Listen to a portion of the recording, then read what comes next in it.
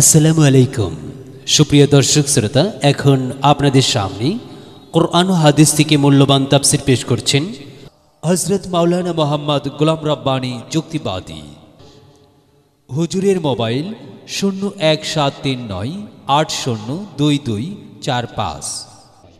Video সম্পাদনায় ইনসাফ video, Mehrunnisa market, Bogura. Mobile 01717982557। আমার আল্লাহ পাক কত সুন্দর করে জানায় দিলেন, বিসমিল্লাহির রহমানির রহিম, কুল্লু নাফসিম বিমা কাসাবাত রহিনা। আল্লাহু আকবার। বিসমিল্লাহ মানে কি আমরা সবাই জানি অর্থ, পরম করুণাময় দয়ালু অসীম আল্লাহর নামে শুরু করলাম। কথা ঠিক না ব্যাঠি? তাহলে ঘন্টা ধরে বিসমিল্লাহরই ওয়াজ করলে তাও শেষ হবে না। সুবহানাল্লাহ কম। বাজান আমার, আল্লাহর একজন বুজুর্গ বান্দা ছিল। এখনো সমাজের মধ্যে ভালো ভালো লোক পাওয়া যায়। এমনি এমনি মানুষকে 5-7 জন জায়গায় একত্রিত কইরা সুন্দর সুন্দর করে কোরআন হাদিসের বয়ান দিয়া মানুষগুলোকে আল্লাহওয়ালা বানানোর চেষ্টা করে। কথা ঠিক না ব্যাটি? এমন একজন বুজুর্গ দিন ছিল, আল্লাহর একজন গোলাম। একটা মজলিসে গিয়া বিসমিল্লাহির রহমানির রহিম এর উপরে ফজিলত সম্পর্কে আলোচনা করলেন, যে মুসলমান ইমানদার যারা যেই কাজ শুরু করবে সেই কাজের শুরুতেই বিসমিল্লাহ পড়বে।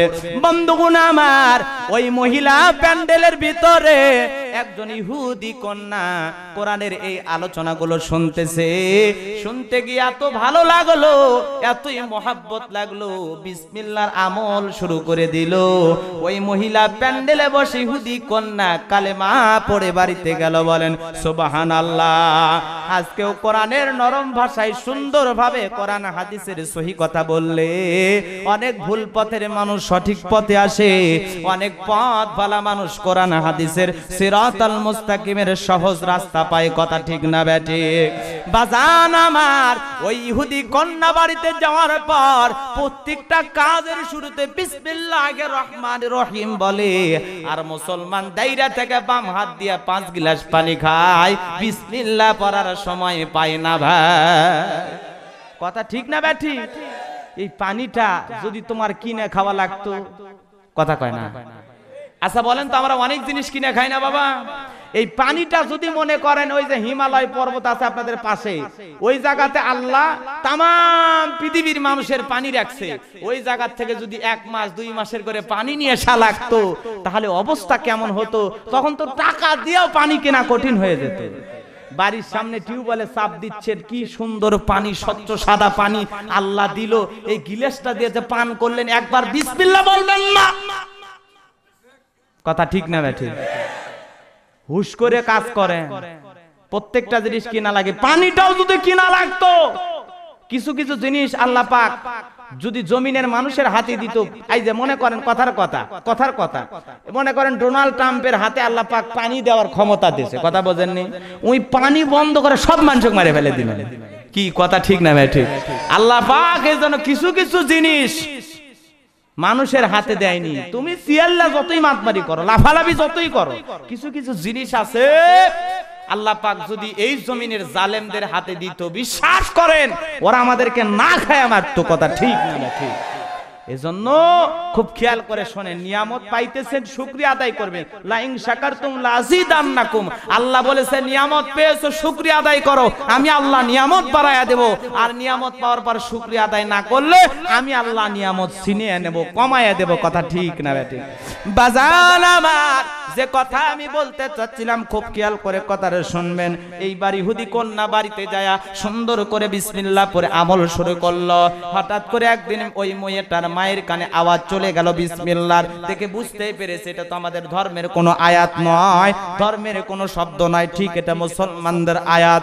এইটা বুঝতে পেরে স্বামীর কাছে কুটকুট করে বলে, ও প্রাণের স্বামী, শোনো গো শোনো, তুমি কি জানো তোমার মেয়ে আমার বিশ্বাস মুসলমান হয়ে গেছে, মেয়েকে এইবার শাসন করে ধমক দিয়ে বলে, বল বল তুই কি মুসলমান হয়ে গেছিস? মেয়েটা বলে, বাবা একজন আল্লাহর বুজুর্গ বান্দা কোরআনের মজলিসে বিসমিল্লাহর বয়ান এত সুন্দর করে বলেছে, আর মুসলমানদের ধর্ম শান্তির ধর্ম, এইটা আমি বুঝতে পেরেছি। এই ধর্মের মধ্যে কোনো অশান্তি নাই, এই শান্তির মালা আমি গলায় পড়ে মুসলমান হয়ে গেছি। ও বাবা, এই জন্য প্রত্যেকটা কাজের শুরুতে আমি বিসমিল্লাহ আমল করি। জোরে কোন সুবহানাল্লাহ। ও ঠাকুরগাঁও জেলার বাবা জিরা খুব খেয়াল করে শোনেন। এইবার বাবা নিজের হাতে কয়েকটা চর থাপ্পড় মারলো আর বলল, বেয়াদব মেয়ে, আর যেন কোনোদিন এই বিসমিল্লাহ না পড়া দেখি। মেয়েটার উপরে চর থাপ্পড় পড়লো যেই দিন, সেই দিন থেকে বিসমিল্লাহর আমল উঠতে বসতে আরো বেশি শুরু হয়ে গেল। এইবার বাবা যখন আবার টের পাইলো মেয়ে এখনো মুসলমানের ধর্ম ত্যাগ করে নাই, এইবার বাবা এইবার ডেকে বলে, রুমের ভিতরে নিয়া একটা চাবুক দিয়া মেয়েটার উপর আঘাত করতে করতে মেয়েটার শরীর দিয়ে রক্ত বের করলো, আর বলল, আগামী কাল থেকে যেন আর তোর মুখে আমি বিসমিল্লাহর আওয়াজ শুনতে না পাই। কিন্তু আল্লাহর বান্দি আগের তুলনায় যত নির্যাতন বাড়ে, ওই মেয়েটা বিসমিল্লাহর আমল আরো বেশি বেশি করে। এজন্য দিনদার মুসলমানদের উপর নির্যাতন যত বাড়বে, বোঝা লাগবে আমাদের বিজয় তত নিকটে। কথা ঠিক না বেঠি? এটা বোঝা লাগবে। সব কথা ক্লিয়ার বলা যাবে না, কারণ কিরমান কাতিবিন আছে না না। খালি সম্মানিত দুইজন লেখক এই জায়গায় নাই, আশেপাশেও আছে। হুজুর কিছু কইলেই হয়। কি বোঝেন? বাংলাদেশের আর পাকিস্তানে যখন যুদ্ধ হয়েছিল, পাকিস্তানের হানাদার বাহিনীরা যাকে ধরে আর বলে, বেটা কালেমা পড়। মুসলমান হলে কালেমা পড়ে, কিন্তু হিন্দু ভদ্রলোককে ধরে বলে, বেটা তুই কালেমা পড়। হিন্দু ভদ্রলোক ভয়ের ঠেলাই বলে ফেলে দিয়েছে, লা ইলাহা ইল্লা আনতা সুবহানাকা ইন্নী কুনতু মিনাজ জালিমিন। এইবার পাকিস্তানের হানাদার বাহিনী ডেকে বলে, এই বেটা এ তো মুসিবতের দোয়া। কয়, আমি কি কম মুসিবতে আছি? আমাদের অবস্থাটাও কথা ঠিক না বেঠি? এ বাজার এজন্য সব কথা ক্লিয়ার বলা যাবে না। এ তরুণ যুবক, তোমরা কি কিলাম বোর্ড খেলা দেখো নাই? বোর্ড খেলা দেখেছো বাবা? স্ট্রাইক হাতে নিয়ে এই দিকে অ্যাঙ্গেলে মারে, মনে হয় ওই পকেটে গুটি ফাটাবে, কিন্তু অ্যাঙ্গেলে দেখা যায় স্ট্রাইক যায় একদিকে আর গুটি পরে অন্য পকেটে। এজন্য কিছু অ্যাঙ্গেলে মার দেওয়া হবে বাবা। বুদ্ধিমান যারা বুঝে নেবে তারা, আর বোকা যারা সারা জীবন ওরা বোকাই থাকবে। কথা ঠিক না বেঠিক? আমার ভাইরা, মেয়েটার উপরে নির্যাতন যত বাড়ে, আল্লাহর বান্দি বিসমিল্লাহর আমল তত বেশি বেশি করে। এ ভাইজান গভীর মনোযোগ দিয়ে শোনেন। এইবার বাবা মেয়ের সাথে ষড়যন্ত্র করে সাপুরার কাছ থেকে একটা সাপ নিয়ে আসলো। মনে করলাম এই রাজ্যের বাদশার একজন মন্ত্রী, আমার একটা সম্মান আছে, মেয়েটার কারণে আমার বংশে আমার সম্মানের চুনকালি পড়বে, তা হয় না। আমি বিষাক্ত সাপ নিয়ে এসে সাপুরার কাছ থেকে ওই পাতিলে রেখে মেয়েটা যখন হাত দেবে, ওই বিষাক্ত সাপের সবলে মেয়েটা মারা যাবে, আর আমার বংশে কোনো চুনকালি পড়বে না। ধর্ম যে অন্য ধর্ম মেয়েটা মানে, এই গোপন এই কথাটা আর কেউ জানবে না। এইটা ষড়যন্ত্র নিয়ে সাপুরার কাছ থেকে সাপ নিয়ে একটা পাতিলে রাইখা পরের দিন রেখা বলে, মা রে, ওই যে পাতিলের ভিতরে তোর জন্য একটা স্বর্ণের সুন্দর হার রাখা আছে। মেয়েটা আল্লাহর বান্দি মা বাবার কথা বিশ্বাস কইরা বিসমিল্লাহ বইলা পাতিলের একটা পাত্র আলোক কইরা পাতিলের ভিতরে দুইটা হাত ঢুকায়া দিল। যখন ওরা মা বাবা চিন্তা করলো মেয়েটা মারাই যাবে, সাপ কি ছাড়বে? কথা কয় না। বলবো ঘটনা কি বলবো? দু হাত তুলে বলেন তো বলবো? লিল্লাহে তাকবীর। অবশ্যই বলা লাগবে। পাতিলের ভিতরে হাত ঢুকেছে, মনে রাখেন বাজান আমার, কুল্লু নাফসিম বিমা কাসাবাত রাহিনা। আল্লাহ রাব্বুল আলামিন সূরা মুদ্দাসির মোট আয়াত আছে কিন্তু 56টি, রুকু আছে 2টি। বন্ধুগণ রে, আমি আপনাদের সামনে আজকে যে আলোচনা করব, যেহেতু মসজিদের উদ্যোগে মাহফিল, কথা বোঝেন না? যেই জায়গায় যেই রকম ওয়াজ দরকার সেই রকম ওয়াজ করলে কিন্তু জাতির মানুষ উন্নতি হবে। মাদ্রাসায় গেলে মাদ্রাসার ইলমে দিনের ফজিলত কেমন হবে? একটা ছাত্র দিলে লাভ কি? ওই ছাত্রের পিছনে টাকা খরচ করলে লাভ কি? মাদ্রাসায় দান করলে লাভটা কি? ওই এলাকার মানুষগুলো মাদ্রাসা টিকিয়ে রাখার জন্য কি কি করণীয় আছে সব মাদ্রাসার বিষয়ে আলোচনা করতে হবে। কথা ঠিক না বেঠিক? যুব সমাজের উদ্যোগে মাহফিল হলে বর্তমান তরুণ যুবকেরা কি কাজ করবে, ইসলামে তাদের ভূমিকা কতটুকু, সেই বিষয়ে আলোচনা করতে হবে। কথা ঠিক না বেঠিক? মসজিদের উদ্যোগে মাহফিল করলে কোন কারণে বেনামাজি হয়, কি কারণে মানুষ জাহান্নামে যাবে, ওই মানুষগুলো নামাজি বেনামাজি কিভাবে আছে, এই সমাজের বাস্তবতার সাথে কোরআন হাদিস দিয়া সেই আলোচনা করলে জাতির মানুষ উপকৃত হবে। এজন্য ময়দান যেমন ওয়াজ হবে তেমন কষ্ট পান নাকি বাজার? খুব খেয়াল করে শুনবেন। আল্লাহ পাক জানায় দিলেন কুল্লু নাফসিম বিমা কাসাবাত রহিনা। আল্লাহ পাক জানায় দিলেন প্রত্যেকটা মানুষ তার কৃতকর্মের জন্য দায়ী থাকবে। কিন্তু কি কথা বলা হলো? ইল্লা আসহাবাল ইয়ামিন। কিন্তু যারা ডানপন্থী, কথা বলেন কোন পন্থী? যারা ডান পাশে থাকবে তাদের ব্যাপারটা সম্পূর্ণ আলাদা। কারণ ডানপন্থী যারা, তারাই কিন্তু আল্লাহর দরবারে পছন্দের বান্দার তালিকায়।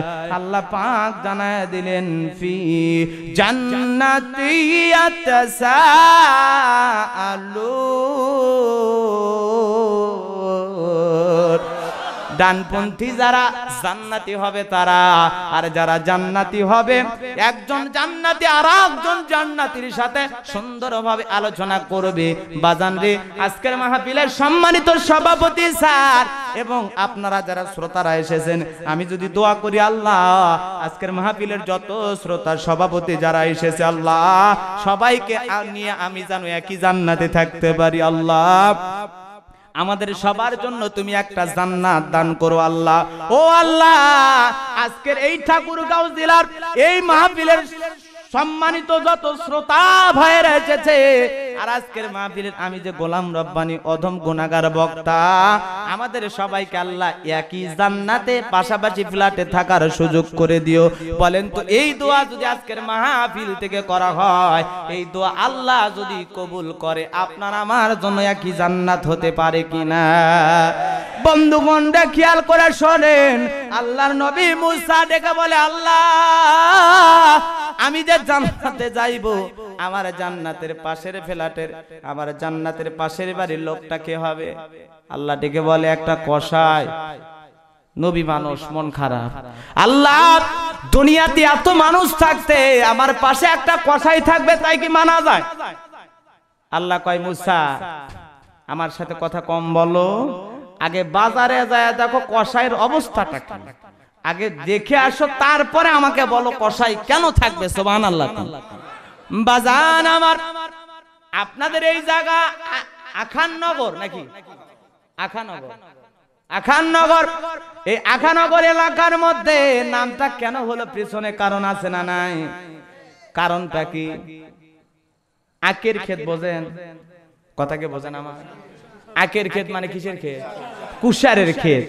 এই আখাননগর, আখানগর আপনাদের এলাকার নাম। এরকম কিছু কুশেরের ক্ষেতের ওয়াজ যদি করা হয় আপনারা শুনবেন না? মনে করেন হুজুরটা ভালোই পারে, আমাদের এলাকাতে আমাদের ওয়াজ করতেছে। কথা ঠিক না ভাই? ঠিক। বাজান আমি চেষ্টা করবো আপনার এলাকার কোনো ওয়াজ কোরআন হাদিস অনুযায়ী কোথাও পড়ছি কিনা খুঁজে পাই কিনা, আমি চেষ্টা করব আপনাদের শোনায় দেওয়ার। তবে অবশ্যই আছে বাজান, একটু যদি সময় দেয় আমি বলে দিতে পারবো। খুব খেয়াল করে শোনেন যে কথা বলতে চাচ্ছিলাম। আমি আল্লাহর কাছে দোয়া করলে আজকের মাহফিলে আমরা সবাই কিন্তু জান্নাতি হয়ে যেতে পারি, যদি আমার আল্লাহ দোয়াটা কবুল করে। আমার ভাইয়েরা, মুসা নবী বলে আল্লাহ আমার সাথে জান্নাতি কে থাকবে? আল্লাহ ডেকে বলে কসাই। মুসা নবী ডেকে বলে মাওলা রে এত লোক থাকতে কসাই কেন? আল্লাহ উত্তর দিয়ে বলে মুসা রে বাজারের অবস্থা কি দেখো, তারপর কথা হবে। মুসা নবী আস্তে আস্তে খুঁজতে খুঁজতে আল্লাহ তাআলার কথা অনুযায়ী সেই বাজারে গেল কসাইকে দেখার জন্য। কষাই এইবার আমার ভাইয়েরা গোস্ত বেচা কিনা কমপ্লিট কইরা কষাই এইবার বাড়ির দিকে রওনা করবে। হঠাৎ করে মুসা নবী ডেকে বলে, যুবক তোমার বাড়িতে যদি কেউ মেহমান হয় তারে কি তুমি নিতে রাজি আছো? কষাই ডেকে বলে, আলহামদুলিল্লাহ, এ তো আল্লাহর শুকরিয়া, আপনি আমার ঘরের মেহমান হবেন, আমার কোনো আপত্তি নাই, চলেন। এইবার কষাইয়ের সাথে মুসা নবী বাড়িতে গেল। ওই কষাই কিছু গোস্ত বাড়িতে নিয়ে গেল। ওই গোস্ত প্রথমে রান্না করে একটা ঘরের ভিতরে ঢুইকা কে যেন আছে ওই মহিলারে সুন্দর করে তুলে তুলে খাওয়াইলেন। এইবার ওই ঘরে থাকা সেই মহিলা দুইটা হাত তুলে দোয়া করে, আল্লাহ তুমি আমার ছেলেকে এই জামানার পয়গাম্বার মুসা নবীর সাথে একই জান্নাতে থাকার সুযোগ করে দিও। জোরে বলেন না ভাই সুবহানাল্লাহ। এইবার যুবক যখন চলে এসেছে, মুসা নবী ডেকে বলে, যুবক ওই ঘরের ভিতরে কে? বলে, অসুস্থ আমার একজন মা। বলে, তোমার মা যে দোয়া করলো? যুবক বলে, ও মুসা নবী, প্রত্যেকদিন আমার মাকে আমি যত্ন করে খাওয়াই, মার পেশাব পায়খানা আমি সুন্দর করে পরিষ্কার করে দেই। ও পয়গাম্বার মুসা, আর প্রত্যেকদিন আমার মা একই দোয়া করে, বলেন তো নবী মুসা কোথায় আর আমি কষাই কোথায়? এই দোয়াকে আল্লাহ কবুল করতে পারে?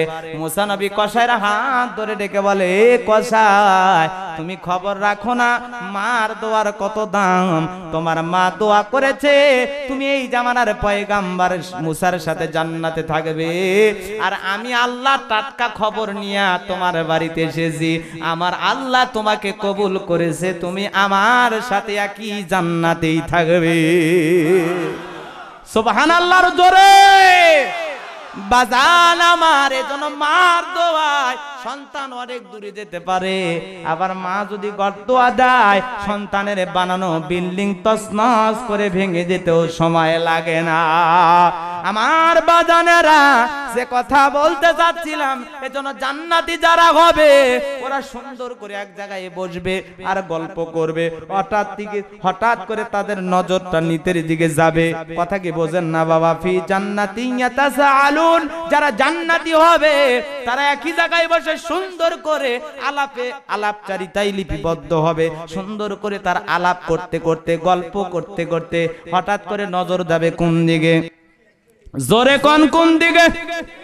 নিচের দিকে যখন নজর যাবে তারা তাকায়া দেখবে নিচের দিকে জাহান্নামের ভিতরে অপরাধীদেরকে দেখা যায়। আনিল মুজরিমিন,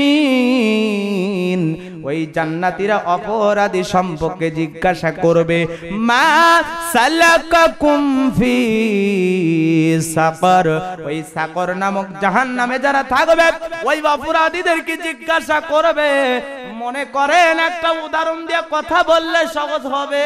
হয়তো আজ এই এলাকার সাথে একই এলাকার লোকের সাথে আপনি বসবাস করেছেন, ওই লোকটাও একই হাট বাজারে বাজার করত, একই গ্রামে বসবাস করত, কিন্তু আপনি হয়েছেন জান্নাতি, আর ওই লোকটা হয়ে গেছে জাহান্নামে। আপনি তাকে দেখে চিনতে পারবেন, কি রে বাদশা ভাই, একই বাজারে করলাম, একই গ্রামে বসবাস করলাম, তুমি কেন জাহান্নামের আগুনে জ্বলো? তোমার অপরাধ কি? বাজান গো, ওই জাহান্নামের আগুনে যারা জ্বলবে ওই জাহান্নামীদের অপরাধ হবে 4টি। জোরে কোন কয়টি? জাহান্নামী যারা যাবে, জাহান্নামী মানুষদের অপরাধ কয়টি? জোরে বলেন কয়টি? আরো জোরে। জোরে হলো না। আমি কি বলবো? অনেকে হয়তো বা জানেন বা বোঝেন, কিন্তু তারপরেও যদি আমি বুঝাই। আচ্ছা কথা বলেন তো, বক্তা আমাদের বাংলাদেশে অনেক আছে, অনেক বক্তা আছে, এক বক্তার সাথে কি আরেক বক্তার ওয়াজ মেলে? নিয়ম হলো এক এক ফুলের এক এক সুঘ্রাণ। বক্তা এক একজনের মজা এক এক রকম। এক এক বক্তা আছে কি সুন্দর গজল, কি সুন্দর টান, কি সুন্দর তিলাওয়াত, আছে না নাই? এমনও বক্তা আছে, বিশেষ করে আমার বগুড়া জেলার মাটি ও মানুষের বক্তা আলহাজ মুফতি মাওলানা বজলুর রশিদ মিয়া, আমার চাচা, উনি এত সুন্দর, এত ভাষায়, এত ভাবে, এত সুন্দর করে বক্তৃতা দেয়। আজ পর্যন্ত ওনার ময়দানে 3-4টে করে প্রত্যেক দিন মাহফিল করতে হয়। এত পাগল মানুষ তার জন্য। কথা ঠিক না ভাই? ঠিক। এজন্য তরুণ তরুণ কিছু বক্তা আসতেছে, তাদের জন্য মানুষ পাগল হয়ে যাচ্ছে। আসলে পাগল তো মানুষ বক্তার জন্য হয় না, পাগল হয় কোরআনের জন্য। কথা ঠিক না ভাই? ঠিক। জোরে বলেন কথা ঠিক না ভাই? ঠিক। এই কোরআনের প্রেম আমাদের সবার অন্তরে আছে না নাই? 4টি অপরাধ কি আমি বলবো ইনশাআল্লাহ। বাজান আমার খুব খেয়াল করে কথাগুলো শ্রবণ করবেন। আজকে বর্তমান সমাজের অবস্থা এমন হয়ে গেছে, মানুষ অপরাধী করে। কথায় আছে চুরি তো চুরি, তার উপর আবার সিনাজুরি, চোরের উপর বাটপারে। মানুষ অপরাধ করে, অন্যায় করে, আবার ওই মানুষগুলো দেখবেন তাফালিং করে, গোয়েন্দারি করে, আছে না নাই? আমার ভাইয়েরা একজন আর একজনকে বলবে, ও ভাইজান আমরা তো একই হাট বাজারে বাজার করলাম, একই জায়গায় ওঠা বসা করলাম, দোস্ত রে আজকে তুমি কেন জাহান নামের আগুনে জ্বলো? তোমাদের অপরাধ কি? ওদের মধ্য থেকে একদল লোক তখন বের হয়ে বলবে, তাদের 4টি অপরাধের কথা তারা স্বীকার করবে। বাজান আমি অবশ্যই আলোচনাটা সামনের দিকে নিয়ে যেতে চাই। ওই যে মেয়েটা পাতিলের ভিতরে হাত ঢুকাইছে, কথা মনে আছে না নাই? এ বাজান কয়টা কথা বলবো। আজকে কোরআনের আকর্ষণে অনেক মানুষ এখানে বসেছেন। এই কোরআনের আকর্ষণটা এমন, এই কোরআনের কথা যেই বলবে তার কণ্ঠের ভিতরে আল্লাহ এমন আকর্ষণ দিয়া যায়। আল্লাহর ওলি হাসান বসরি রহমতুল্লাহ আলাইহি অনেক বড় ওলি আল্লাহ ছিল, কথা ঠিক না বেঠিক? আজকে কিছু লোক আছে সেই ওলি আল্লাহদেরকে বিশ্বাস করে না, আছে না নাই? আমাদের মাযহাবের ইমাম, কথা বোঝেন, ইমাম আবু হানিফা রহমতুল্লাহ আলাইহি এত লেখক এত সুন্দর বই লেখেছেন। ইমামে আজম আবু হানিফা কত বড় ভালো লোক ছিল রে বাজান। একটা চোর ওযু করতেছে, এইবার আল্লাহর গোলাম ইমাম আবু হানিফা দেখে বলে, এ যুবক তুমি কি কোনোদিন মনে হয় চুরি করেছিলে? যুবক দেখে বলে, অবাক, ও ইমাম সাহেব আমার এ কথা তো কেউ জানে না, আপনি কেমনে জানলেন? ইমাম সাহেব বলে, আমি তোর ওযুর পানির দিকে নজর করে দেখলাম, তোর ওযুর পানি দিয়া দিয়া তোর চুরি করার গুনাহগুলো ঝরে পড়ে। কি শোক, সুবহানাল্লাহ বলে। আমার ভাইরা তার কাছের একজন ছাত্র ছিল, ইমাম ইউসুফ তার নাম। একদিন দাওয়াত দিল, ইমাম সাহেব আমার বাড়িতে একটু মেহমানদারি করাবো। আজকে অনেকে আলেম ওলামাকে দাওয়াত দিয়ে মেহমানদারি করায় কিনা? নবী নাই, নবী নাই। এখন নবীদের কাজ কারা করবে? আল ওলামা ওয়ারাসাতুল আম্বিয়া, ওলামাই کرام হলো নবীদের ওয়ারিস, কথা ঠিক না বেঠিক? বাজান আমার এইবার ইমাম সাহেবকে দাওয়াত দিয়ে বাড়িতে গেল। ইমাম সাহেবের সামনে খাবার পরিবেশন করা হলো। ইমাম সাহেব 4 জনের খাবার আন্দাজ করে দেওয়া হয়েছে। ইমাম সাহেব 4 জনের খাবার একাই খেয়ে ফেললেন, বলেন সুবহানাল্লাহ। এইবার ইমাম সাহেবের জন্য ওই ইউসুফের কন্যা তাহাজ্জুদের নামাজ পড়তে পারে এজন্য ওযুর পানি রেখে দিল। বন্ধুগণ রে, সকালবেলা ইমাম সাহেব উঠে রওনা করেছে। ইউসুফের কন্যা ডেকে বলে, বাবা তুমি কেমন ইমামকে অনুসরণ করো? তার তো 2টা কাজ আমি ভুল দেখলাম। কয়টা কাজ? ও বাবা, 4 জনের খাবার একাই খেয়ে ফেললো, অথচ ইসলামের তরিকায় সুন্নতি তরিকার খাবার হলো এক পেটে এক জায়গায় খাদ্য, আর এক জায়গায় পানি, আর এক জায়গায় ফাঁকা। কিন্তু উনি তো একবারে সব খাবার খেয়ে ফেললো, আদব তো নাই, সুন্নত তো মানলই না। এইবার ডেকে বলে, বাবা আমি জানি তার তাহাজ্জুদের পানি লাগতে পারে, কিন্তু কই পানির জায়গায় পানি পড়ে আছে, সে তো ওযু করে তাহাজ্জুদ আদায় করে নাই। এইবার ইমাম ডেকে বলে, ও মা তুমি যেই প্রশ্ন 2টা করেছো মা, উত্তর জেনে নাও। তুমি যে খাবার আমার সামনে দিয়েছো মা, আমি তাকায় দেখলাম এই হালাল খাবারের ভিতরে আল্লাহ রহমতের ফেরেশতারা আছে। এই খাবারের ভিতরে আল্লাহর অগণিত রহমত নাজিল হচ্ছে মা। এজন্য হালাল খাবার খাইলে ঈমানের শক্তি বৃদ্ধি হয়। সুবহানাল্লাহ জোরে কোন। ও মা, এজন্য আমি হালাল খাবার পাওয়ার কারণে ও মা খাবার আমি বেশি করে খেয়েছি মা, কারণ এত হালাল খাবার আর এত সুন্দর সুস্বাদু খাবার আমি আমার জীবনে কম পেয়েছি মা। এজন্য হালাল খাবার খাওয়ার কারণে ও মা তুমি বলো আমি তাহাজ্জুদ পড়ি নাই, তোমার খাবারের এত স্পিরিট মা, তোমার এই হালাল খাবারের এত গুণ, আমি সারা রাত জেগে জেগে একটা আয়াতকে গবেষণা করে আমি 16,000 মাসালা বের করেছি। সুবহানাল্লাহর জোরে কোন। ও মা, দূর দূরান্ত থেকে লোক আসে মা, এজন্য তাদের কাছে আমাকে মাসালার উত্তর দিতে হয়। বিভিন্ন জাতিরই মানুষ প্রশ্ন করে, আমি ফয়সালা দিয়ে দেই। তাহলে কেমন আল্লাহওয়ালা দুনিয়াতে এসেছিল তারা? কথা বলেন ঠিক না বেঠিক? আজকে সেই আল্লাহওয়ালাকে অনেক মানুষ চিনে না। বলে কিসের হানিফা, কিসের হাসান বসরি, কোরআন হাদিসে ওগুলো খুঁজে পাই না, ওগুলোর কোনো টাইম নাই। কথা ঠিক না বেঠিক? আরে বাবা, কোরআন হাদিসে তো মুমিনের কথা আছে, মুত্তাকির কথা আছে, পরহেজগারের কথা আছে। মুমিনের তালিকায় কি ওই বান্দাগুলো পড়ে না? কথা বলেন ঠিক না ঠিক? এরকম কিছু সমাজে দ্বন্দ্ব করা লোক আছে। আরে ভাই, ভালো যে তাকে ভালো বলতে আপত্তি কোথায়? কথা ঠিক না ঠিক? ভাইরা আমার, এই মানুষগুলোর অবস্থা অন্যরকম, ওই দিকে যাওয়া যাবে না। তবে কোরআন হাদিস অনুযায়ী আমরাও চলি, তোমরাও চলো। মাঝখান দিয়ে ফিতনার দ্বন্দ্ব করো, এর কারণে যে কয়টা আল্লাহ বাজাবে কবরে না যাওয়া পর্যন্ত টের পাবে না। সমাজে ফিতনা সৃষ্টিকারী কত বড় যে শাস্তি, কবরে না যাওয়া পর্যন্ত টের পাবে না। আজকে কি অবস্থা সমাজে দেখেন না বাবা? কেউ বলে আমিন জোরে, কেউ বলে আস্তে, এই নিয়ে দ্বন্দ্ব করে। মসজিদ আলাদা আছে না নাই? সমাজ আলাদা। কারো টুপি যদি লম্বা হয় বাঁকা চোখে তাকায়, কারো টুপি খাটা হলে তার ভিতরে হিংসা আছে না নাই? তাহলে এত হিংসা কিনে নিয়ে দ্বন্দ্ব কইরা তোমরা কেমনে জান্নাতি যাবা ভাই? একটু চিন্তা করো। এই হাত বুকে বাঁধবা না নাভিতে বাঁধবা, এই নিয়ে যে দ্বন্দ্ব করো, যেই যেই জায়গায় বাঁধুত, আমি নাচতে বললেও চলবে, জোরে বললেও চলবে, হাত বুকে বাঁধলেও নামাজ হয়, নাভিতে বাঁধলেও নামাজ হয়। এগুলো নিয়ে দ্বন্দ্ব কইরা, সমাজ আলাদা কইরা, বিশৃঙ্খলা সৃষ্টি কইরা, ফিতনাবাজ বানাইয়া, কাউকে কাফের, ফাসেক, নাস্তিক বলে, মুরতাদ বলে গালি দিয়া আল্লাহর জান্নাতে যাওয়ার রাস্তা তোমার ভাগ্যেই বন্ধ হয়ে যাবে।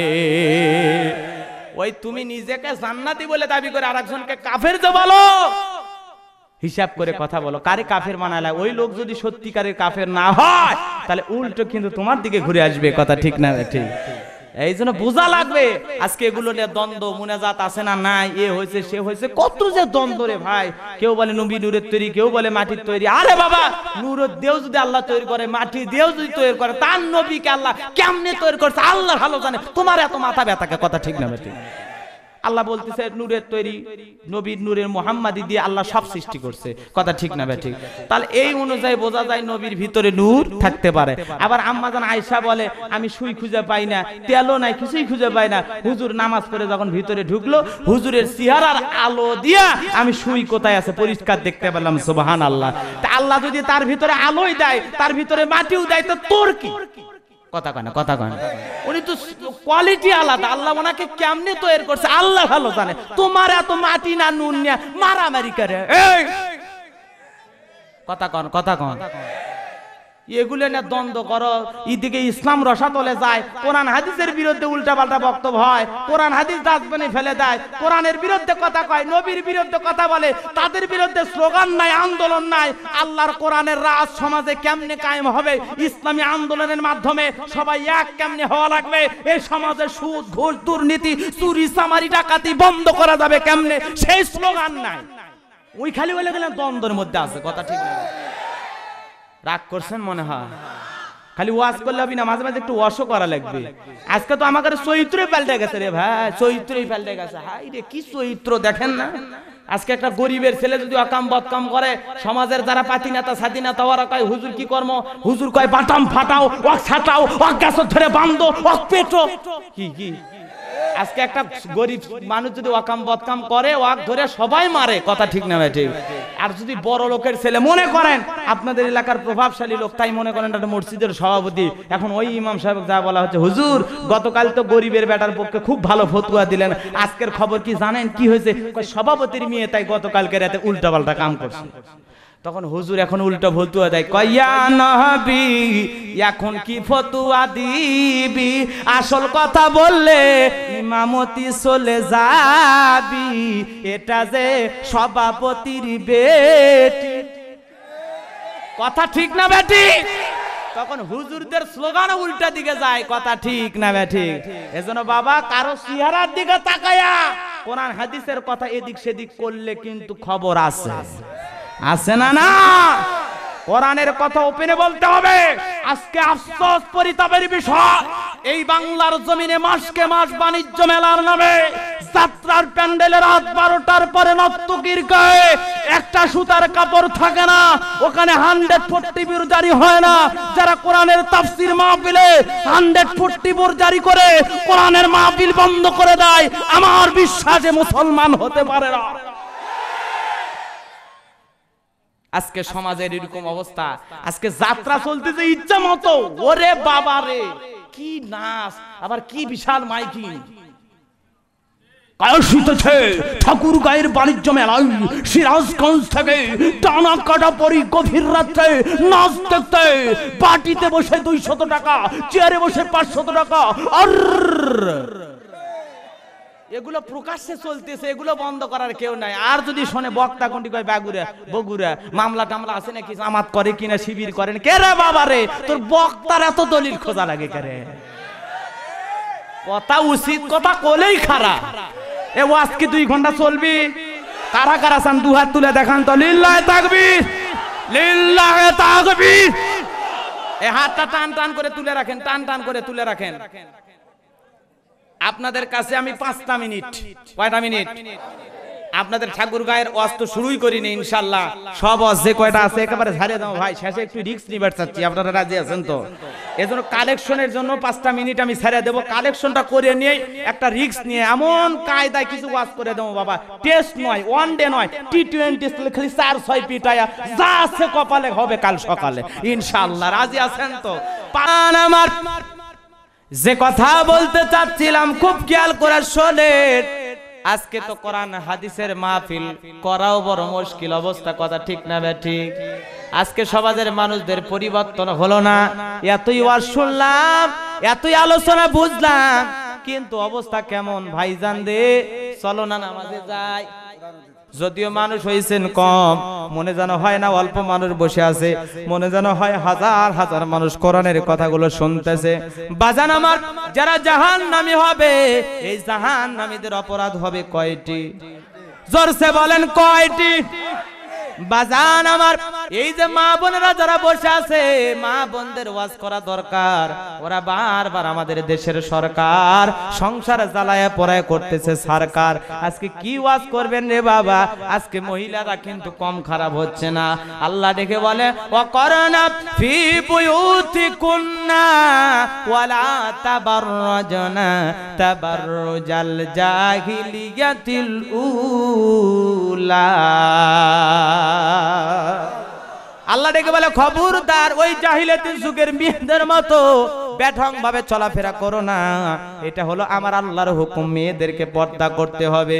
কিন্তু আজকে মেয়েরা উল্টা স্লোগান দিয়া বলে, স্বাধীন বাংলায় জন্মেছি আমি, পরাধীন হতে নাহি চাই। চলেছো তুমি খোলা মেলা, ভাবো লজ্জা কি তোমার নাই? পায়ে দিয়েছো হাই হিল জুতা, মাথায় খোপায় ফুল, কপালে দিয়েছো সকসকে ফোঁটা, কানে ঝুলছে দুল, 2 হাতে চুরির ঝংকার তুলিয়া, মাথায় শ্যাম্পু চুল, মেকআপ করেছো চেহারা তোমার ঢাকার গোলাপ ফুল, মশারির নাই শাড়ি পরিয়া ওড়না দিয়েছো গায়, বাংলার নায়িকা সেজেছো তুমি, মাথায় কাপড়, মাথায় কাপড়। কথা ঠিক না বেঠিক? হাই রে ভাই, তারপর ঠাকুর গায়ে এরকম মহিলা নাই।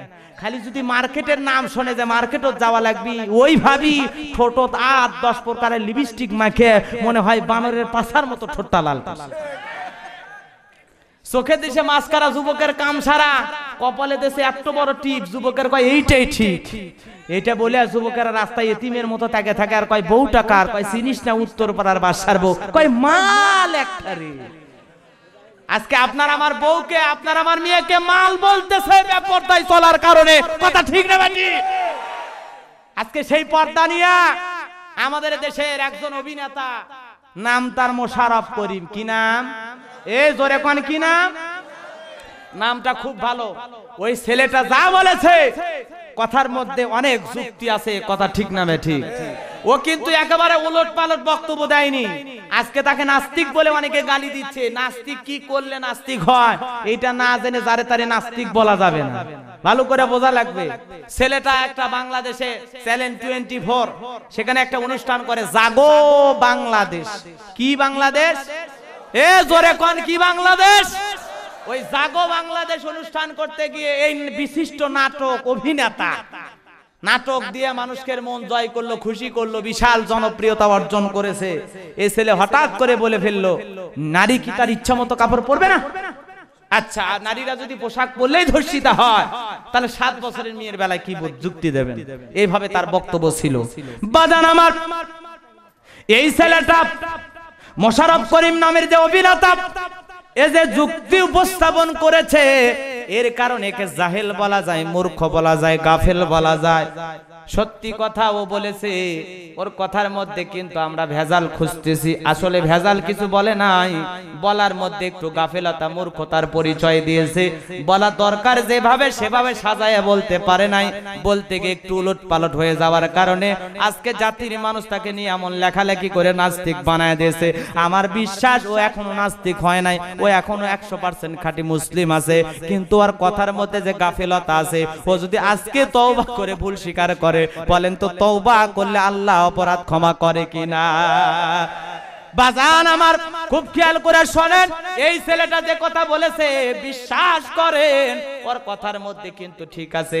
আজকে যদি পর্দার কারণে নারীরা ধর্ষিতা হয়, তাহলে 5 বছর 7 বছর 3 বছরের তানিয়া থেকে শুরু করে 80 বছরের বৃদ্ধ নারী পর্যন্ত বাংলার জমিনে ধর্ষণ হয়। এই 5 বছর 7 বছর এই শিশুগুলোকে ধর্ষণ করে তারা, যারা হলো নরপশু, ওই অশ্লীলতা বেহাপানা, ওই অপসংস্কৃতি নাটক সিনেমার নামে অশ্লীল ভিডিও দেইকা মাথা কাজ করে না। আর যৌন উত্তেজনা থামানোর জন্য কাছে যখন কাউকে পায় না, ও হয় না পশুর মতো, তখন 5 বছর না 7 বছর না 3 বছর এইটা দেখার ওই জানোয়ার টাইম পায় না। কথা ঠিক না বেটি? আজকে ওই ব্লু ফিল্ম অশ্লীল ভিডিও দেখা এই তরুণ যুবকের মাথা ঠিক থাকে না। এজন্য 5 বছর না 7 বছর না 3 বছর এটা ওর মাথায় কাজ করে না। এজন্য এই নরপশু যারা, তারা হাইনার মতো এই মেয়েটার উপর ঝাঁপিয়ে পড়ে তার যৌন কামনা মিটানোর জন্য। কথা ঠিক না বাটি? এজন্য সমাজ পরিবর্তন করতে হবে। এগুলো অশ্লীলতা সমাজে রাখা যাবে না। এই অশ্লীল জিনিস বন্ধ করলে সমাজ পবিত্র হবে। কথা ঠিক না বাটি? কথা কি খারাপ? বাজান আবার পর্দা করলেও যে নারীরা ধর্ষিতা হয় না, ওই যে তনু নামের একটা মেয়ে হেজাব পরা ছিল, বোরকা পরা ছিল, মেয়েটা ধর্ষিতা হলো। এ বাজার, তাই বলে কি বললাম আমি কি গোলাম রব্বানি পর্দার বিরুদ্ধে কথা বললাম? তা না। পর্দা করা ফরজ, পর্দা করা ফরজ, 100% ফরজ, 1000 বার ফরজ, লক্ষ বার ফরজ। আমার আল্লাহর এটা আইন, এটা মানা ফরজ। পর্দা 100% ফরজ। কথা ঠিক না বেঠি? পর্দার বিরুদ্ধে কথা বলা যাবে না, পর্দার পক্ষে কথা বলতে হবে। কিন্তু ওই ছেলেটা যে কথা বলেছে এর পিছনে কিছু আছে। কদ আফলাহা মান যাক্কাহা, এখানে আল্লাহ বলেছেন তারাই সফল কাম যারা নিজেকে শুদ্ধ করতে পেরেছে। কথা ঠিক না বেঠি? আপনার নিজের ভিতরে নফসকে পরিবর্তন করতে হবে। ছোট্ট মেয়ে দেখলে মেয়ের নজরে তাকাইতে হবে, বড় নারী দেখলে মায়ের নজরে তাকাতে হবে। নজরের মধ্যে 19-20 করলে আপনি মামলা খেয়ে যাবেন। কথা ঠিক না বেটি? তখনই আপনি ফাঁসে যাবেন। এজন্য তাম পৃথিবীর নারীরা আমার ঘরের স্ত্রী ব্যতীত আমার মায়ের মতো। কথা ঠিক না বেটি? তাম পৃথিবীর মেয়েরা আমার আপন ঘরের মেয়ে যেরকম সেই রকম ভাবে দেখতে হবে। তুমি কিভাবে একটা মেয়ের উপরে নির্যাতন চালাও? আজকে তরুণ মেয়েকে বিভিন্ন কলেজ পড়ুয়া, ইউনিভার্সিটি পড়ুয়া, বিভিন্ন জায়গাতে আজকে ধান খেতে পান খেতে হাজার হাজার নারীদেরকে ধর্ষিত করা হয়। এর পিছনে একটাই কারণ, বেপরদা আর উলঙ্গপানা। কথা ঠিক না বেটি? সমাজে অশ্লীলতা, ফেন্সিডিল, ইয়াবা, মাদক এগুলো বন্ধ করতে হবে। আজকে মাদক খায়া কে কাকে ধর্ষণ করতেছে ঠিক পায় না। কথা ঠিক না বেটি? এজন্য বাজান, পর্দা করা ফরজ, পর্দা মানতে হবে। কিন্তু যেইভাবে পর্দা করা দরকার আমার দেশের নারীরা সেইভাবে পর্দা করে। জোরে কোন করে না? আজকে নারীরা যদি একটা বোরকা বানায়, 8-10 প্রকারের লেজ লাগায়, লিপস্টিক, ওরে বাবা, এমন এমন বোরকার কালার দেখলে মাথায় খারাপ।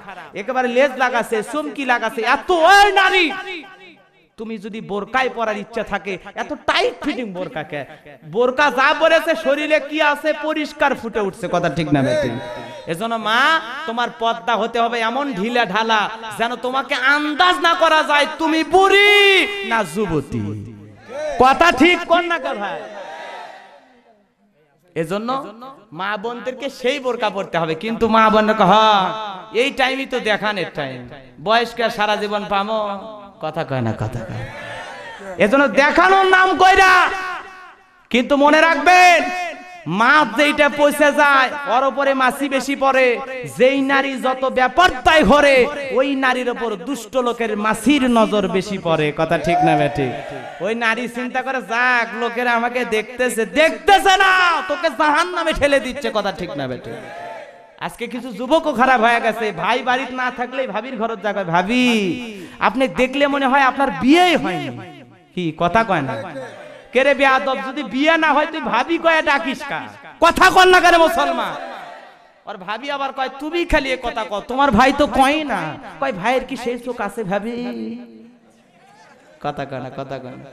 এইবার এই ভাবি যখন এলাকায় ঘুরতে গেছে, মানুষ কয় রহিমা তোমার স্বামী কেমন? কয় স্বামী আমার যেমন তেমন, দেওর আমার মনের মতো।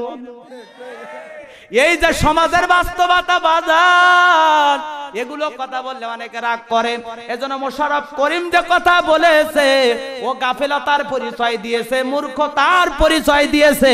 কারণ সব জায়গায় ঠাট্টা মস্করা করলে বিপদে পড়া লাগে। এজন্য জাতির কাছে যদি ক্ষমা চাই, আল্লাহর কাছে যদি ক্ষমা চাই, আল্লাহ অন্যায় করেছি, ভুল করেছি, বুঝাইতে গিয়েছি একটা, হয়ে গেছে আর একটা, তুমি আমারে মাফ করে দাও। আমার বিশ্বাস ওই নাটক করা, সিনেমা করা, ওকেও আল্লাহ তাআলা চাইলে হিদায়াতের রাস্তা এখনো দেখাইতে পারে। এজন্য যাকে তাকে নাস্তিক কাফির বলে ফতুয়া দেয়া যাবে যাবে। কারণ বাজান আমার আজকে নারীরা পর্দা করে না, পর্দা না করার কারণেই কিন্তু সমাজে অশ্লীলতা বেড়ে গেছে। ও মা, তোমার পেটের বড় দাম, তোমার শরীরের বড় দাম মা। কারণ তোমার মতো মহিলার পেট থেকে নবী রাসূল দুনিয়াতে আসছে, তোমাদের মতো নারীর পেট থেকে ওলি আল্লাহ পৃথিবীতে আসছে, বড় বড় মুহাদ্দিস, আলেম, ওলামা, মুফতি এই পৃথিবীর জমিনে এসেছে। ও মা, আজকেও যদি নিজের শরীরটাকে ঢেকে রাখো, পবিত্র রাখো, সুন্দর রাখো, নেককার নারী হতে পারো, আজকে তুমি যদি নেককার নারীর পরিচয় দিতে পারো, আজকেও তোমার পেট থেকে সেই ওলি আল্লাহ, মুফতি, মুহাদ্দিস, হক্কানি আলেম জন্মগ্রহণ করবে। এজন্য নারীদের পর্দা করার দরকার আছে না নাই? ওই যে মেয়েটার কথা বলতে চাচ্ছিলাম, খুব খেয়াল করে শোনেন বাজান গো আমার, জাহান্নামীদের 4টা অপরাধ, সেইটাও আমি বলবো, একটু খেয়াল করে শোনেন যে কথা বলতে চাচ্ছিলাম। আল্লাহর বান্দি ওই ইহুদি কন্যা মুসলমান হয়ে গেছে, বিসমিল্লাহ, ঘটনা মনে নাই? বলবো না? পাতিলের ভিতরে হাত ঢুকে পাতিলের সাতটাকে সত্যি সত্যি স্বর্ণের হার বানায়া দিয়েছে। সুবহানাল্লাহ। এ বাজান এইবার মা বাবা চিন্তায় পড়ে গেল, অবাক হয়ে গেল, ভিতরে একটা ধিক্কার আসলো, মিয়া আমার কোন ধর্ম পালন করে? এ তো মুসলমানের ধর্ম, খাঁটি ভাবে মানতে পারলে আল্লাহ আর সব চাহিদা পূরণ করে দেয়। কথা ঠিক না বেঠিক? কিন্তু লোকটা কিছুক্ষণের জন্য অবাক হলে কি হবে, আবার শয়তানি শুরু করে দিল। কি করে যায়, মেয়েটাকে কেমনে মারা যায়, আমার পথের কাটা কেমনে দূর করা যায়, এই চিন্তা ফিকির করতে করতে বন্ধুগণ আমার, ওই দেশের বাদশার সিল মোহর মারা আংটিটা ওই লোকের কাছে থাকতো। ভদ্রলোক আংটি নিয়ে আসলো, ওই দেশের আইন ছিল বাদশার ওই আংটিটা যদি কেউ হারায়া ফেলে দেয়, বাদশা তারে ধইরাই ফাঁসি দিয়ে দেয়। কি দিয়ে দেয়? এটা হলো ডাইরেক্ট আইন, কথা বাবা বোঝা লাগবে। কোনো তদন্ত করা নাই, কোনো কিছু নাই, ডাইরেক্ট ফাঁসি। আজকে আমাদের সমাজে কত তরুণ যুবক আছে, কয় অমুকের ফাঁসি চাই, অমুকের ফাঁসি চাই, আছে না? না, এই বিশাল মিছিল কইরা যখন তুমি রওনা করেছো রে দোস্ত, কে কখন মারা যাবে কেউ কিন্তু জানে না। আইনা মা তাকুনু ইদরিকুমুল মাউতু ওয়ালাউ কুনতুম ফি বুরুজিম মুশাইয়াদা। আল্লাহু আকবার। সূরা নিসার মধ্যে আল্লাহ জানায়া দিলেন, যেখানে থাকো, যে অবস্থাতে থাকো, মৃত্যু তোমাকে ধরবে। মৃত্যু থেকে পালানোর কোনো রাস্তা খোলা নাই। কে ফাঁসি দিয়া মরবে, কে জেলে থেকে মরবে, কে কোথায় মরবে, এটা ফয়সালা করেন কে? আরো জোরে করেন কে? আজকে তুমি আনন্দ করো, ফাঁসি চাই ফাঁসি চাই, এই যে স্লোগান দিয়া পালসার মোটরসাইকেল নিয়ে আসলে ভাই, ওই যে একটা গাড়ি আছে বাবা, বাংলাদেশে অনেক গাড়ি আছে, হানিফা ওয়ামা আনা মিনাল মুশরিকিন, ওই হানিফ গাড়ির নিচে মোটরসাইকেল নিয়ে চলে গেল, তুই ফাঁসি চাইলি কার? তার আগে আল্লাহ তোরে সাইজ করে দিল। কথা ঠিক না ঠিক? এজন্য কার জীবন কিভাবে যাবে আমার আল্লাহ ভালো জানে, কে দোষী আর কে অপরাধী, কার দোষ আছে কার দোষ নাই, কে অসৎ লোক আর কে সৎ লোক, আমার আল্লাহর কাছে ফয়সালা আছে না নাই? এ বাজান, এজন্য জেনে শুনে সঠিক চোখ দিয়ে দেখে অপরাধী বলা লাগবে। আজকে অনেক লোক বলে হুজুর আমাদের কিছু হয় না, আপনাদের এত সমস্যা। ওরে বাবারে, তুমি কি জানো না ময়না পাখির ভাষা সুন্দর, এজন্য ময়না পাখিকে মানুষ খাঁচাই বন্দি করে, কা কা কা করে, ওর আওয়াজ কেউ পছন্দ করে না, ও গাছে পড়লেও মানুষ ঢেল দিয়ে তাড়াইয়া দেয়। এজন্য ময়না পাখির মতো আওয়াজ দিবে যারা, ভিতরে ঢুকবে তারা, আর কাকের মতো আওয়াজ দিবে যারা, ওদেরকে কেউ ভিতরে ঢুকাবে না। কথা কি বুঝাইতে পারলাম? একটু খেয়াল করে শোনেন বাবা, বুক ভরা ব্যথা, কইতে পারি না পরিষ্কার ভাবে কোনো কথা, একটু অ্যাঙ্গেলে যা বলে যায় বোঝার চেষ্টা করবেন দরদির ভাই। এইবার একটু সামনের দিকে যাওয়া যাক। ওই মেয়েটার কথা মনে আছে না নাই?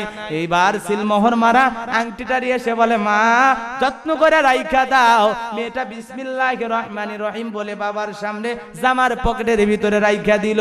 বাবা এইবার দেখলো রাতের বেলায় মেয়ে যখন ঘুমে অচেতন হয়ে গেল, এইবার বাবা রাতের বেলায় যায় মেয়ের পকেট থেকে ওইটা বের করে, একটা পাশেই নদী ছিল, নদীর ভিতরে ফেলে দিয়া লোকটা বলল, যাক কাজ সাকসেসফুল হয়ে গেছে, আগামী কাল আংটি চাইবো যখন মেয়েটা আমার দিতে পারবে না, তখন ওই মেয়েটাকে ধইরা বাদশার দরবার নিয়ে যাব। বাদশার আংটি হারানোর অপরাধে ওই মুসলমান মেয়েটাকে ফাঁসি দিয়া দেবে। কথা কি বলবো বাজান আমার, একটু খেয়াল করে শোনেন। এইবার পরের দিন সকালবেলা হয়ে গেল, বন্ধুগণ রে, ওই নদীর একজন জেলে ছিল, সুন্দর একটা মাছ পাইছে, মাছটা বিশাল বড়। ওই মাছ পাইছে যখন চিন্তা করলো কে কিনবে, এলাকার মধ্যে ওই বাদশার একমাত্র মন্ত্রী আছে, ওর টাকা পয়সা বেশি আছে, ওই কোটিপতি ছাড়া কেনার মতো কেউ নাই। এই মাছটা নিয়ে এসে বলে, মন্ত্রী মহোদয় একটা মাছ পাইছি নদীতে, এত বড় মাছ যদি বিক্রি করি 2টা পয়সা পাবো। এইবার মন্ত্রী মাছটা কিনে নিল, আর ওই মেয়েটাকে বললো, মা যা যা সুন্দর করে মাছটা কুইটা একটু রান্না কর, দুপুর বেলা আমি বন্ধু বান্ধবকে নিয়ে বাড়িতে আরামসে খাবার খাবো। ওই মেয়েটা এইবার বটির উপরে মাছটা নিয়ে বিসমিল্লাহির রহমানির রহিম বলে কোটা শুরু করে দিল। সুবহানাল্লাহ। ওই মেয়েটা বিসমিল্লাহ বলে মাছটা কাটা শুরু করলো। আর আমাদের বর্তমানের মা বোনেরা কি বলবো ভাই, বর্তমানের মা বোনেরা এইদিকে তরকারি কোটে আর ওদিকে কি দেখে, জোরে কম। আজকে তরকারি করতেছে, মাছ করতেছে, গোস্ত করতেছে, আর দেখতেছে স্টার জলসার কোন নাটক কার পরে হচ্ছে। কথা ঠিক না বেটে? এগুলো বললে আবার গোলাম রব্বানির দোষ শুরু হয়। কুসুম দোলা মা বোনদের কি যে জ্বালা, কি কয় এগুলো দেখা আইরে সমাজ শেষ হয়ে গেল। এখন গোলাম রব্বানি হুজুর এগুলো বললেই দোষ। কথা ঠিক না ঠিক? স্বামীর সংসার ছাড়তে পারে ওরা, ধর্ম কর্ম ছাড়তে পারে ওরা, নামাজ রোজা ছাড়তে পারে ওরা, ছাড়বে না হিন্দি সিরিয়াল, ছাড়বে না ওরা পাখি সিরিয়াল, স্টার জলসা ঘরে ঘরে বাজাইছে গোলমাল। কথা ঠিক না বেঠিক? আজকে সমাজটা নষ্ট হয়ে গেল। গোলাম রব্বানি হুজুর যদি মা বোনদের ওই কথা বলে তাহলে অনেকে মন খারাপ করে। কথা ঠিক না বেঠিক? আজকে চোখই সরে না, খালি তরকারি কোটে।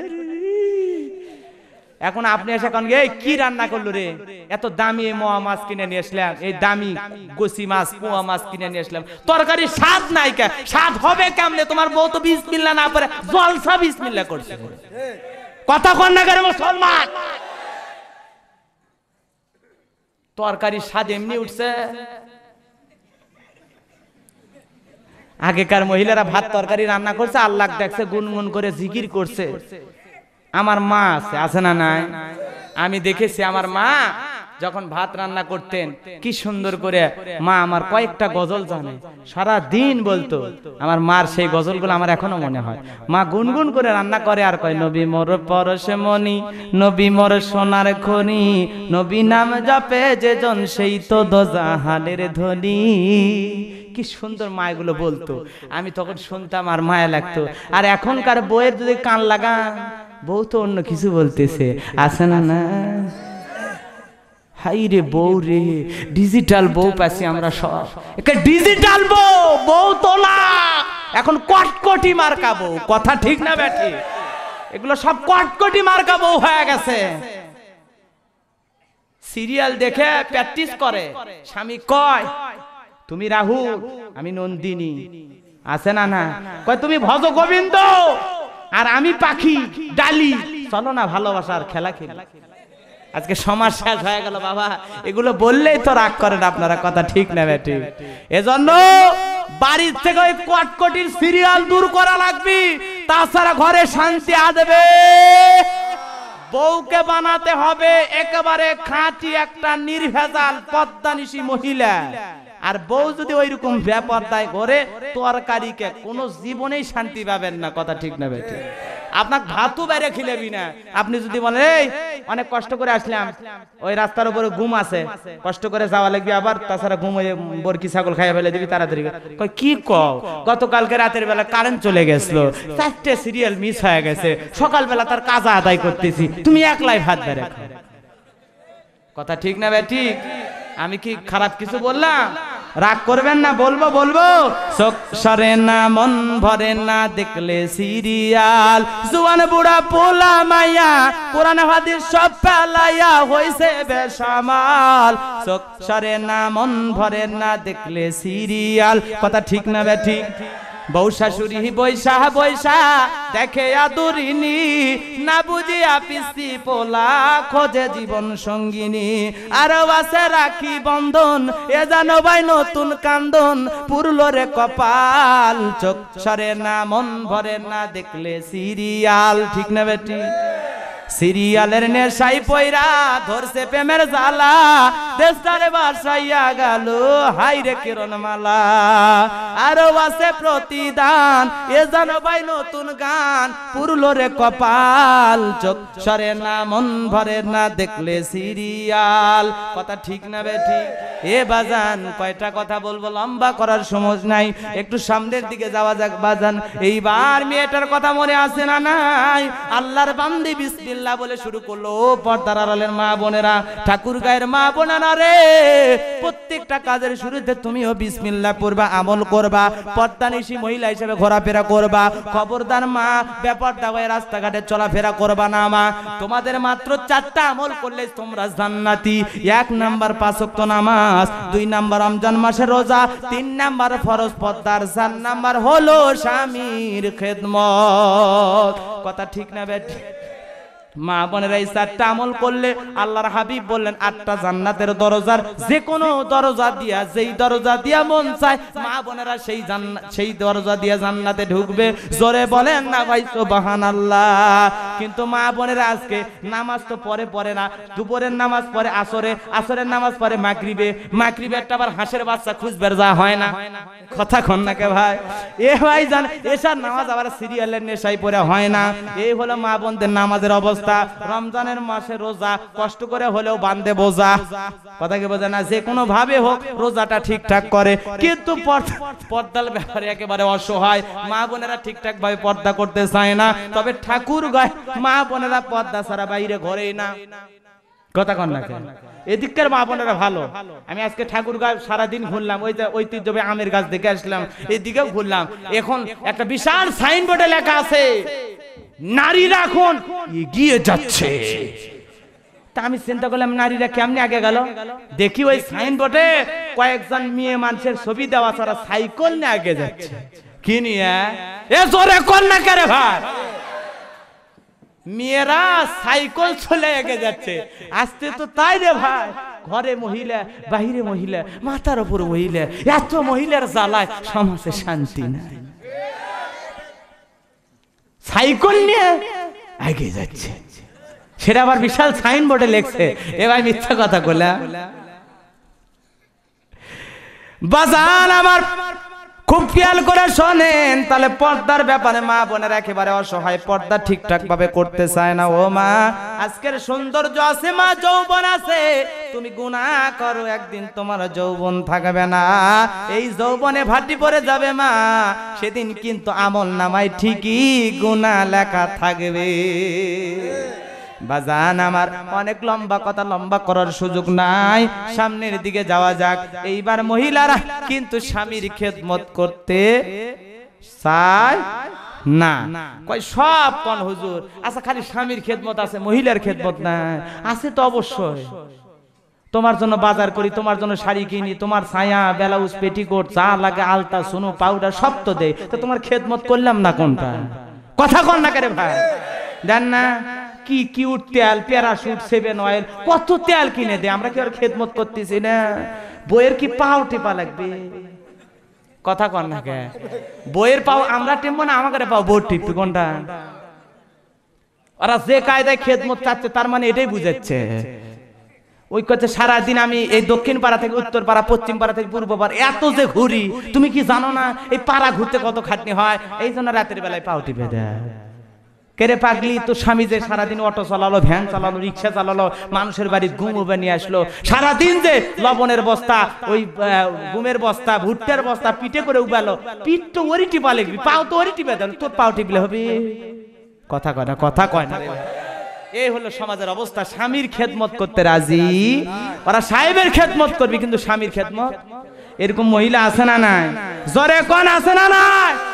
ও মা, এই পৃথিবীর শ্রেষ্ঠ পর্দাশীল নারী মা ফাতেমা রাতের বেলায় হযরত আলীর পারে জয়তুনের তেল মালিশ কইরা দেয়। হযরত আলী ঘুম থেকে উঠে বলে, ও প্রাণের বিবি রে, আমারে তুমি তেল মালিশ করো, তুমি তো জান্নাতি মহিলাদের সরদার নিয়ে কি জানো না?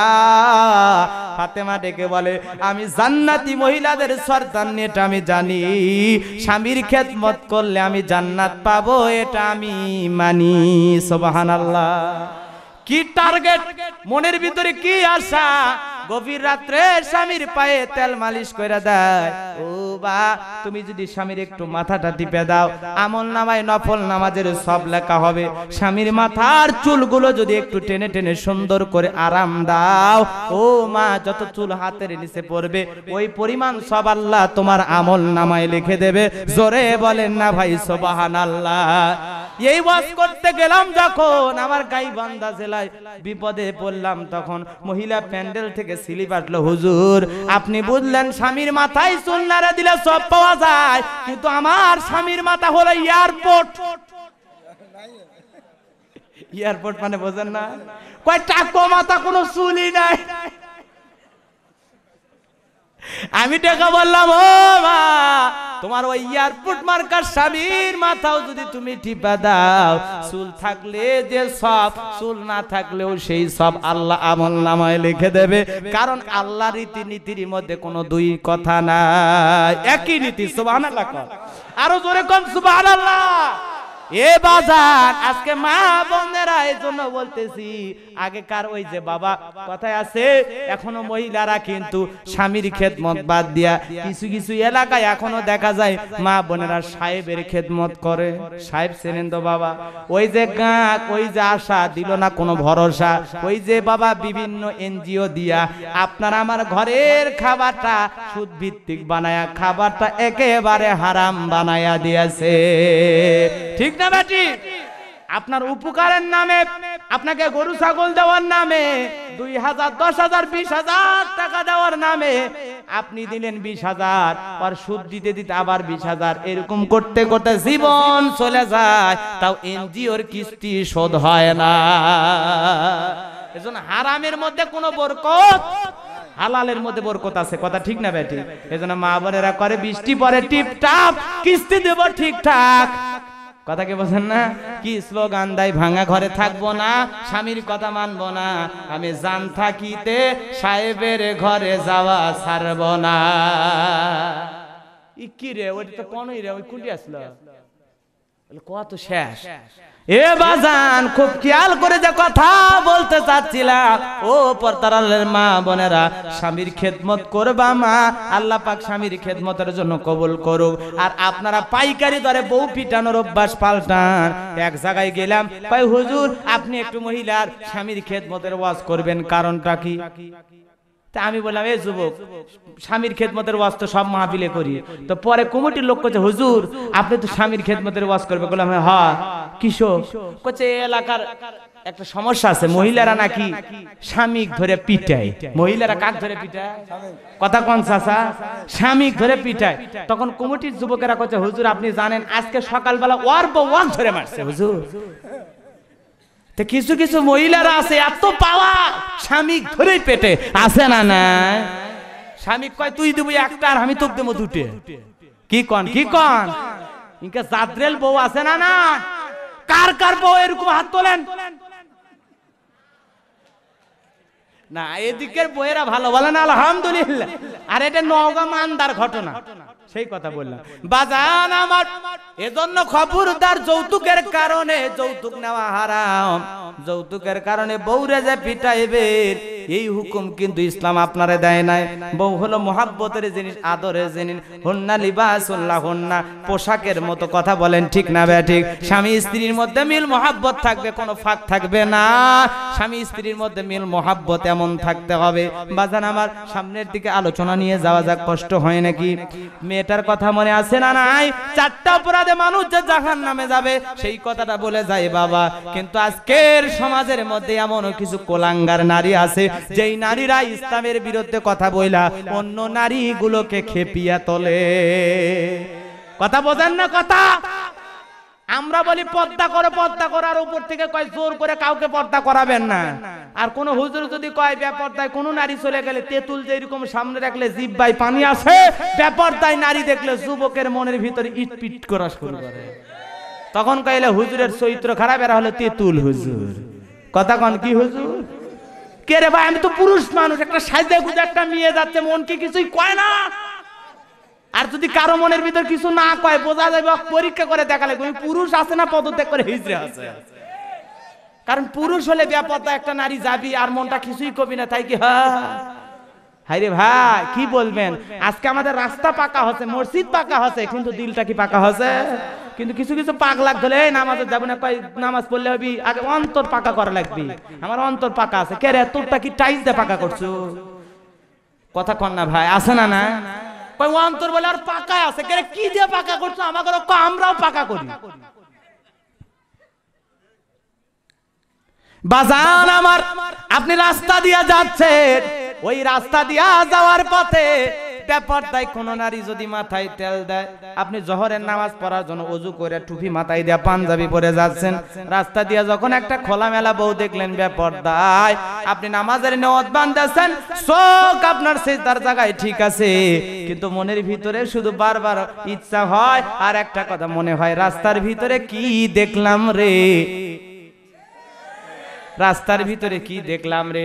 তাহলে চোখ আছে নামাজের সিজদার জায়গায়, আপনি সূরা কারে দোয়া দর সব ঠিক পড়তেছেন, কিন্তু আপনার মনটা খালি বলতেছে রাস্তার ভিতরে কি দেখলাম রে। এই চোখের ভিতরে বাড়ি পড়লে পোকা পড়লে তোলা যায়, কিন্তু এই চোখের ভিতরে বেহায়া বেপরদা নারী পড়লে চোখ থেকে তোলা বড় কঠিন হয়ে যায়। এজন্য মা বোনেরা, আপনারা যদি আমরাই যদি স্লোগান তুলি, মসজিদে নামাজ পড়ে যদি বলি আর একটা নারী বেপরদায় থাকা যাবে না, ওই ইমাম সাহেব চলেন মিছিল নেবার হয়, ইমাম সাহেব সহ সবাই যদি রাস্তায় মিছিল নেবার হয় বেপরদা থেকে, কালকে যে নারী বের হবে ওই নারীকে আমরা বাটাম পেটা করব। বেপরদায় যে নারী রাস্তায় বের হওয়ার খবর আছে, এই স্লোগান যদি মসজিদ থেকে বের করা হয়, তখন আপনার আমার অবস্থায় টাইট হয়ে যাবে। কথা ঠিক না ভাই? ঠিক। কারণ সব জায়গার কোনো মহিলারা হিসাব করে কথা বলে ভাই, এজন্য ওরা বেপরদায় বসে থাক, আর যা করুক কবার গেলেই বিপদ, এজন্য বলাও মুশকিল হয়েছে। কথা ঠিক না বেটি? এজন্য রাস্তা পাকা করলে হবে না, ওই রাস্তার যে বেপরদা মহিলা বসে থাকে ওয়াকো বাড়ির ভিতরে ঢুকার লাগবে। খালি মসজিদ আর রাস্তা পাকা করলে কাম হবে না, মহিলাদেরকে পর্দা দিয়ে ঢাকে ঢুকে রাখলে আপনার নামাজ কালাম সব ঠিকঠাক হবে। কথা ঠিক না বেটি? বাজান আমার, কথায় কথা বেড়ে যায়, রাগ করেন না। যে কথা বলতে চাচ্ছিলাম, যারা জাহান্নামী হবে এই বন্ধুগণ, যারা জান্নাতি হবে, জান্নাতীরা নিচের দিকে নজর করে দেখবে অনেক মানুষ জাহান্নামের ভিতরে জ্বলতেছে, কিন্তু এই জাহান্নামী যারা, তাদের সাথে আপনার দুনিয়াতে পরিচয় ছিল। তখন আপনি জিজ্ঞাসা করবেন, ভাই রে ভাই, ওই আখানগর বাজারে আমরা সবাই একই জায়গায় হাট বাজার করলাম, কই রে দোস্ত আমি জান্নাতে, তুমি কেন জাহান্নামে? ওদের মধ্যে একদল লোক বলবে জাহান্নামীদের অপরাধ 4টি, তার 1 নাম্বার অপরাধ তারা কি বলবে? আল্লাহ পাক জানায় দিলেন, ক্বালু লাম নাকু মিনাল মুসাল্লিন। ওই জাহান্নামী পুরুষ যারা আছে, ওই জাহান্নামের ভিতরে যারা আছে, তারা ডেকে বলবে, ভাই রে ভাই, একই বাজারে বাজার করলে কি হবে? ওই বাজারের ভিতরে একটা মসজিদ ছিল, মসজিদের মুয়াজ্জিন যখন আজান দিয়েছে আল্লাহু আকবার আল্লাহু আকবার, আগেকার মসজিদ গুলো ছিল কাঁচা, কিন্তু মুসলমানদের ঈমান ছিল পাকা। বর্তমানে মসজিদ হয়েছে পাকা, কিন্তু মুসলমানদের ঈমান হয়ে গেছে কাঁচা। আগেকার মানুষদের ছিল অভাব, বড় ভালো ছিল তাদের স্বভাব, বর্তমানে মানুষদের নাই কোনো অভাব, নষ্ট হয়েছে তাদের চরিত্র আর স্বভাব। কথা ঠিক না ব্যাঠিক? ওই লোক ডেকে বলবে, ভাইজান ওই মসজিদের, ওই বাজারে মসজিদ আছে না নাই বাবা? ওই বাজারে একটা মসজিদ ছিল, বাজার ঠিকই একসাথে করছি, কিন্তু মসজিদ আজান যখন হলো, আগেকার বুড়া চাচারা আজান দিত আল্লাহ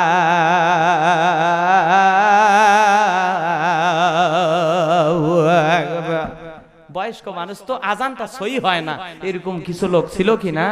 চাচার আজান সহি না হোক, চাচার দিলটা সহি ছিল। কথা ঠিক না ঠিক? আর এখন তো আমরা সেই রকম আজান দেই, এক একটা হুজুরের এক এক সুন্দর আজান, আল্লাহু আকবার, কলিজাই ঠান্ডা হয়। আল্লাহু আকবার আল্লাহু আকবার আল্লাহু আকবার আল্লাহু আকবার। আজান সুন্দর হচ্ছে, কিন্তু চাচার দিলটা সহি নাই। কথা ঠিক না ঠিক? কথা কয় না, কথা কয় না। এখনকার হুজুরদের দিল কি নাই? সহি নাই। দিলের ভিতরে হিংসা আছে, অহংকার আছে, একজন আর একজন দেখতে পারে না।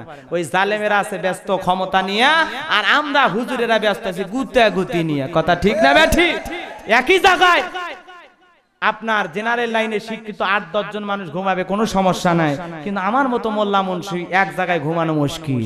খালি ঘুমালে কে ভাই কোন জায়গা থেকে দাওরা ফারক করছেন, কোন জায়গা থেকে কি করছেন, কোথায় কি করেন, ওরে বাবারে এত গল্প গুজব, যার কাছে থাকাই মুশকিল। কথা কয় না, কথা কয় না। আমি তো সার্টিফিকেট আমার এত এত, আমি তো এ করেছি। কে রে বাবা এত কথা কে? 2 জনের মধ্যে আমলের কথা হবে, নাজাতের কথা হবে, মানুষকে কিভাবে দাওয়াত দেওয়া যায়, মানুষকে কিভাবে সঠিক রাস্তায় নেওয়া যাওয়া যায়, এমন ভাবে আমরা আলাপ করবো, মনে হয় 2 বন্ধু আলাপ করতেছে। কথা ঠিক না ভাই? এখন কয় তুই কোন জায়গা থেকে পাস করছিস, কি কথা কয় না, কথা কয় না রে ভাই? এগুলো করলে কি হয়? 4 জন জেনারেল লাইনে শিক্ষিত মানুষ এক জায়গায় ঘুমাইতে পারে, কিন্তু 2 জন মোল্লা আমরা এক জায়গায় ঘুমাইতে পারি না। তার মধ্যে আমাদের ভিতরে সমস্যা আছে। কথা ঠিক না ঠিক? এক জায়গায় কি হচ্ছে, এটার গল্প, এটা কিন্তু কোরআন হাদিসের ওয়াজ না, গল্প। কথা কি বুঝছেন? একটা ভদ্রলোক মানুষ, দিলটা খুবই নরম, আলেম ওলামা দাওয়াত দিয়ে খাওয়া, এরকম মানুষ আছে না নাই? তো উনি অনেক দিন ধরে শখ করছে যে 3টা আলেমক দাওয়াত দিয়ে খিলেবি। তো একদিন হঠাৎ করে দেখে 3 জন আলেম যাচ্ছে, একেবারে টুপি দর্বি পাঞ্জাবি পরে, খুব ভালো লাগছে। এইবার 3 জনকে নিয়ে আসছে, নিয়ে আসে আদর যত্ন করে খাওয়ার সুন্দর ব্যবস্থা করেছে। গোসল করার জন্য একজনকে নিয়ে যায়, হুজুর গোসল করেন তারপরে খাবার দেব। আল্লাহর গোলামকে গোসলের পানি লোকটা ঠেলে দিচ্ছে, আর বলে ভাইজান মনে যদি কিছু না নেন, বাজার থেকে বড় একটা মাছ নিয়ে আসি, একটা খাসি জবাই করছি তার একটা কাল্লা আছে, বড় একটা মুরগি জবাই করছি তার একটা কাল্লা আছে। আমি চিন্তা করলাম আপনার 3 জনের মধ্যে বড় হুজুর যায়, তাকে এই 3টা কাল্লা খাওয়াবো। তখন ওই লোক করছে, কে বড় হুজুর? করছে ওই যে লোকটা একটু দেখলাম বয়স বেশি, আমার মনে হয় উনি বড় বুজুর্গ। করছে না, এটা একটা রাম ছাগল। ওই কি বলছে? আপনি আমাকে দেবেন, কারণ আমি এই 3 জনের মধ্যে সবচেয়ে বড়, আমি সবচেয়ে বড় জ্ঞানী, আমি বড় আলেম। আপনি ওই 3টা কাল্লা আমাকে খাওয়ান। কথা কি বুঝছেন? এইবার পরের আরেকজনকে গোসল করার জন্য নিয়ে আসলো। ও ভাইজান বলেন তো আপনাদের মধ্যে বড় আলেমকে? আমি তো এই খাবারের ব্যবস্থা করছি, চিন্তা করছি বড় বড় কাল্লাগুলো ওই ব্যক্তিকে খাওয়াবো যে বড় আলেম আপনাদের 3 জনের মধ্যে। কিন্তু মুখকে জিজ্ঞাসা করলাম, ও নাকি নিজে বড় আলেম করছে, ওই করছে ওই বড় আলেম করছে। আরে কি কোন, ও তো একটা গরু। কথা কন কি? কত একটা গরু, আপনি যত কাল্লা নিয়ে আসছেন ওই বড় বড় কাল্লাগুলো আমাকে খাওয়াবেন, কারণ ওদের তিনজন আর চাইতে আমি বড় শিক্ষিত, আমি বড় আলেম, আমি বড়, আপনি আমাকে খাওয়াবেন। এইবার লোকটা চলে গেল, পরের জনকে গোসল করার জন্য নিয়ে আসলো। ভাইজান রে, এ ভাইজান, আমি এই বাজার করছি কাল্লা বড়গুলো, তাদেরকে খাওয়াবো, আপনাদের তিনজনের মধ্যে যাই বড় আলেম। কিন্তু ওকে জিজ্ঞাসা করলাম, ও বলল আপনি একজন নাকি গরু। কই কে বলছে? কই ওই যে আপনার কথা বললাম, ও বলতেছে গরু। ওই কথা কইছে, আপনি কি বলেন? ও তো একটা রাম ছাগল, ছাগলের বাচ্চা, আর কোনো এলেম কালাম কোনো বুদ্ধি নাই, আমার সাথে খালি এমনি ঘরে। কথা কি বুঝতে পারছেন? এইবার লোকটা কি খাবার খাওয়াবে মাথায় দিশা পায় না, কিন্তু বুদ্ধিমান মানুষ, শিক্ষা দেওয়ার জন্য বলছি বাজার, খুব খেয়াল করে শোনেন। এইবার ছাগলের জন্য একটু পাতা নিয়ে আসছে, ভালো করে বোঝেন, ছাগলের জন্য পাতা নিয়ে আসছে, গরুর জন্য ঘাস নিয়ে আসছে, আর একটা কি বললাম,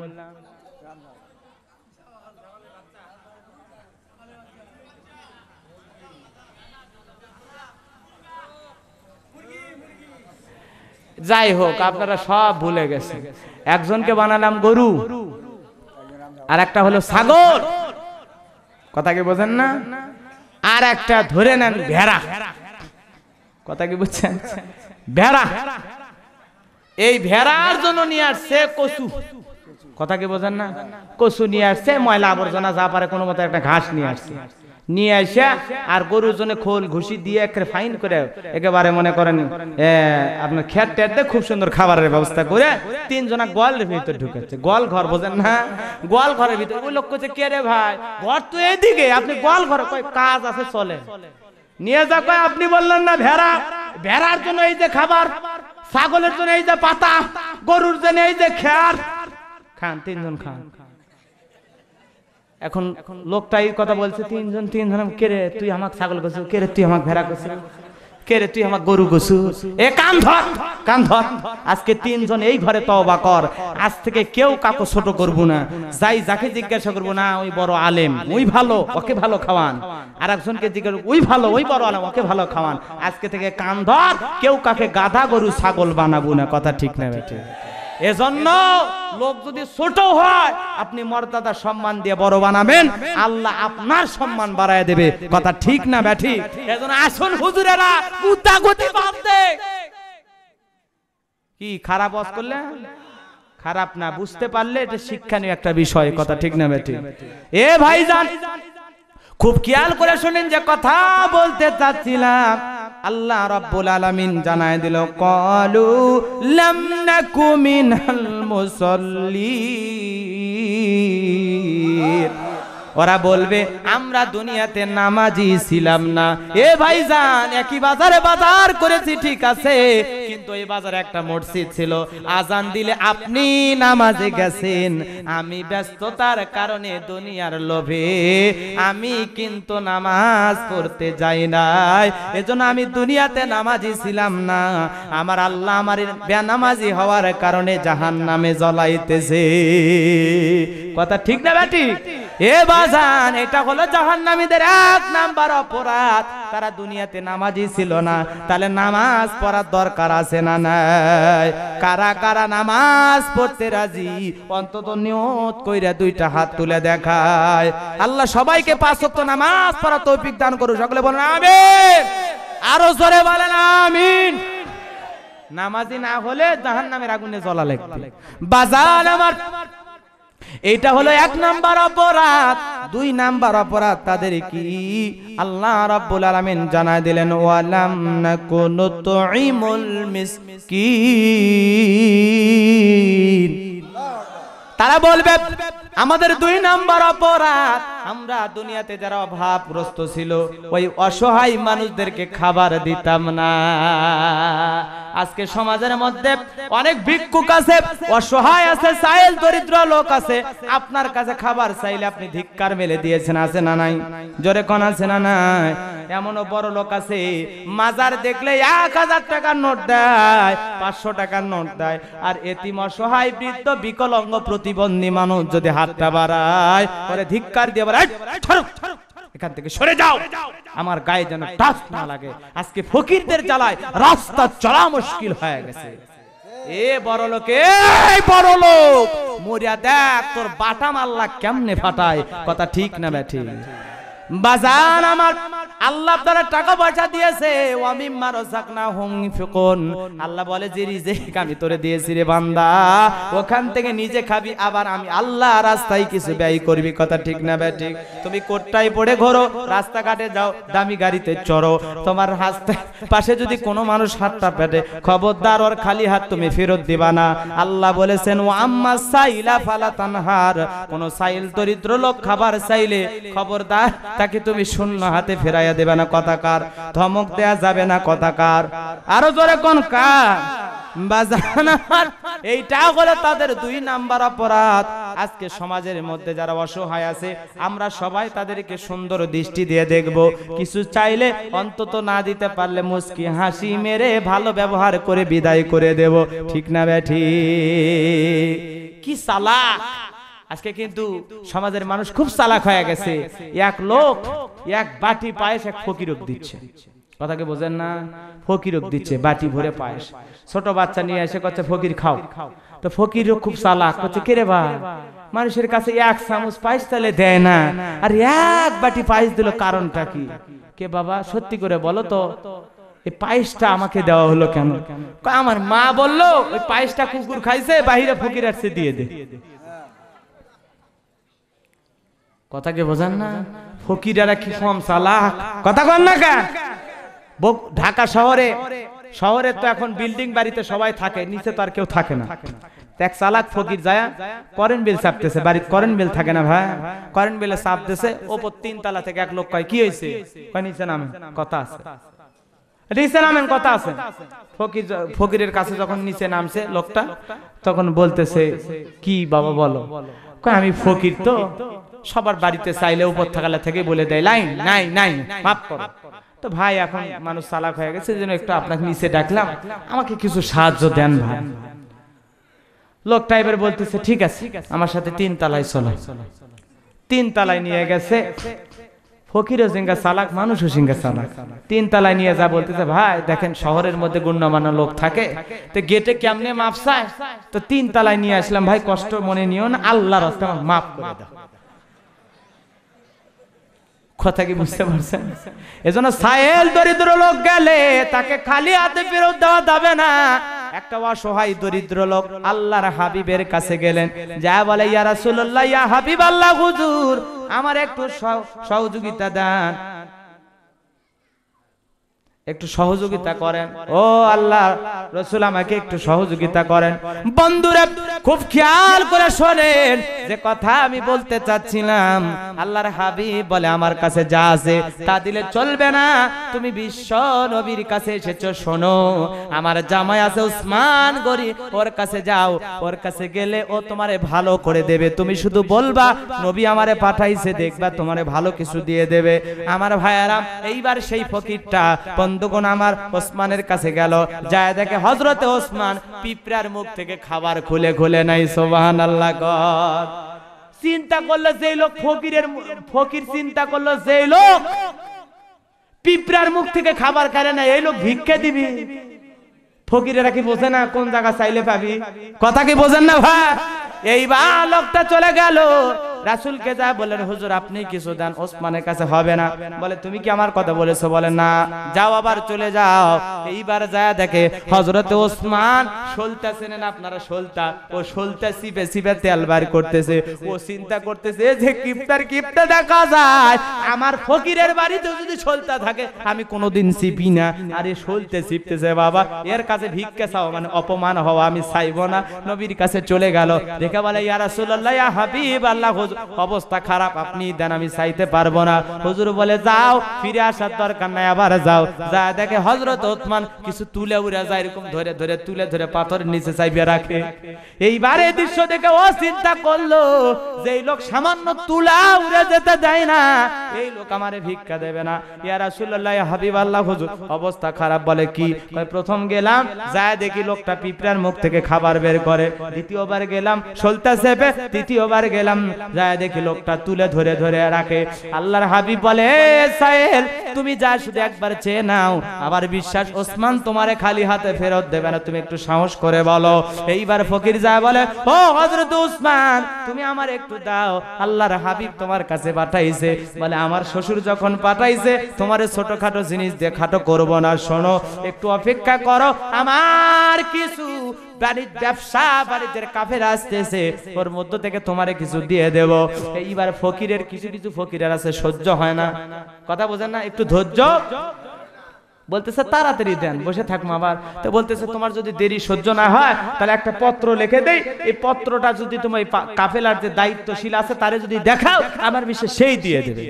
এইবার ফকির ওইটা নিয়ে চলে গেছে, পত্রের ভিতরে লেখা আছে এই ভিক্ষুকের যেইটা পছন্দ হয় সেইটা দিয়ে দিবা, কোনো কথা বলবা না। এইবার সামনের উটটা ধইরা টান দিয়েছে, সমস্ত কাফেলার মালে উট সবকিছু ফকিরের বাড়িতে চলে গেছে। জোরে বলেন না ভাই সুবহানাল্লাহ। ফকির এইবারে বিশাল নিয়ে যায়, চিন্তায় পড়ল আমারে দেবে কিনা দেবে কিনা। এইবার নবীর কাছে যা বলে, হুজুর এই এই ঘটনা, ওসমানের সব কাফেলা তোমার বাড়িতে গেছে, ওসমান দিতে চাইছে একটা কিন্তু শব্দ চলে গেছে, এখন আপনি বলেন আমি কি করব। বিশ্বনবী ওসমানকে খবর দিলেন, হযরত ওসমান চলে আসলো, দেখে বলে, ওসমান রে তুমি নাকি পিঁপড়ার মুখ থেকে খাবার নাও, কারণটা কি রে বাজন?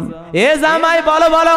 হযরত ওসমান গনি দেখে বলে, ইয়া রাসূলুল্লাহ ইয়া হাবিবাল্লাহ, হুজুর আমি ওসমান, আমার বাড়িতে যত খাল খুন্দক আছে, আমার বাড়িতে যত প্রাণী আছে, সবার গর্তে গর্তে খাবার পৌঁছায় দিয়া আমি ওসমান শেষে খাবার গ্রহণ করি। জোরে বলেন না ভাই সুবহানাল্লাহ। তারপরে ওরা অতিরিক্ত খাবার নষ্ট করতেছে, এজন্য খাবার নষ্ট করলে, অপচয় করলে আল্লাহর দরবারে হিসাব দেওয়া লাগবে, এজন্য আমি তাদের মুখ থেকে খাবার কেড়ে নিয়েছি। সুবহানাল্লাহ জোরে। সাহাবীদের কি চরিত্র ছিল, আর আজকে আমাদের চরিত্র কি হয়ে গেছে? আজকে আমরা আজে বাজে পাতি নেতা ছাতির নেতার পিছনে ঘুরি, এক একটা নেতার কি গরম, মাথায় খেলে না। একটা যদি পথ পাই, ওরে বাবারে পালসার নিয়ে এদিক ওদিক বেকা করে রাস্তা মনে হয় বাপের কথা, কোন ঠিক না। একটা অটো ভ্যানালার সাথে কোনো মতে পালসারে যদি একটু টাচ খায়, ও সামনের দিকে গাড়ি করে বলে, অটোওয়ালা তো কলজের পানি নাই, অটো ভ্যান বোঝেন না কথা, বলছে তুই সিরিস, আমি অমুক নেতার আপন খালাতো ভাইয়ের বোন জামাইয়ের আপন বোনের স্বামীর তার ছোট বোনকে বিয়ে করেছি রে, তুই কি জানিস আমার পাওয়ার কত? তুই আমার পালসারের সাথে টাচ করেছিস, এই তুই খালি বাইলে ডাঙ্গে আয়, এ তুই ঠাকুর গায়ে আর তোর ফ্যানের একটা চাকা খুঁজে পাবো না, আর তো বিকালের মধ্যে সাইজ করবো রে। কি মোশান, কথা কোন ঠিক না ঠিক? এই এত গরম কাক দেখা, হ্যাঁ? আল্লাহ যদি 3 বার বমি দেয় আর পিছনের দরজা যদি একবার ঢিল করে দেয়, 5 বার 7 বার টয়লেটে যাবে আর দাঁড়ায় থাকতে পারবে না, রংপুর মেডিকেল কলেজ হাসপাতালে ভর্তি হওয়া লাগবে, কথা ঠিক না? বউ যায় কয় উমুকের বাপ তুমি ভালো শরীর ভালো মানুষ, কি হলো? কয় মা তুই দোয়া কর। কি কথা কোন ঠিক না ঠিক? এজন্য গরম কারে দেখাও। আজকে মোল্লাদের দিকে জঙ্গি জঙ্গির গন্ধ খোঁজো, আজকে মোল্লা মুন্সি দেখে আজে বাজে কথা বলো, মিথ্যা মামলা হামলা দিয়ে গ্রেফতার করে নির্যাতন চালাও, বিশ্বাস করো কোন আলেম ওলামা অপরাধী নয়, কথা কোন ঠিক না ঠিক? আজকে নিরপরাধ মানুষগুলোকে জেল জুলুম দিয়ে বছরের পর বছর আটকে রেখেছো, এই জাতির কাছে একদিন হিসাব দেওয়া লাগবে, কথা ঠিক না ঠিক? কারণ বাংলাদেশের কোন আলেম টাকা পয়সা হওয়ার কারণে সিনেমা হল দেয় না, বাংলাদেশের কোন আলেম যাত্রার ডাইরেক্টর না, যে আলেম যাত্রা সিনেমাই পছন্দ করে না, এই আলেম কোনোদিন কি ধর্ষণ করতে পারে? কথা বলেন না কেন মুসলমান? আজকে যত অপরাধী আলেম ওলামার দিকে আঙ্গুল তোলো না কেন, আজকে হক্কানি আলেম ওলামার বিরুদ্ধে যত কথাই বলো, এই জাতির মানুষ বিশ্বাস করে না, কথা কোন ঠিক না বেটি? কারণ এগুলো মানুষের তৈরি করা সাজানো গোছানো ষড়যন্ত্র ছাড়া আর কিছুই নয়। যুগে যুগে নবী রাসূলদের বিরুদ্ধে ষড়যন্ত্র করা হয়েছে। আবু জেহেলের মতো পাতি নেতা ছাতি নেতা বিশ্ব নবীকে শান্তি পেতে দেয় না, যখন তখন বিরক্ত করেছে, সারা রাত নবীর বাড়িতে দাঁড়িয়ে থেকে কোরআন শুনছে, সকাল বেলায় কথা মুহাম্মদ পাগল, তুই কত বড় ছাগল রে, এই আবু জেহেল কার বাড়ি সারা রাত কোরআন শুনলো? কথা কোন ঠিক না বেঠিক? নবী যদি পাগল হয় তুই পাগলার বাড়িতে গেল কেন? কথা কোন না কেন মুসলমান? নবীর সুমধুর কণ্ঠের কোরআন শুনতে রাজি আছে, কিন্তু নবী মুহাম্মদ যখন কোরআনের রাজ সমাজে কায়েম করতে চায় ওই বাতিলেরা বাধা দেয়। কথা কোন ঠিক না বেঠিক? আজকে আলেম ওলামার টার্গেট হলো আল্লাহর জমিনে আলা লাহুল খলক ওয়াল আম, জমিন যার আইন চলবে তার। কথা বলেন ঠিক না বেঠিক? আজকে কত আইন পাস করা হয় সমাজে, ধর্ষণ বন্ধ করতে পেরেছে? কথা বলেন না কেন?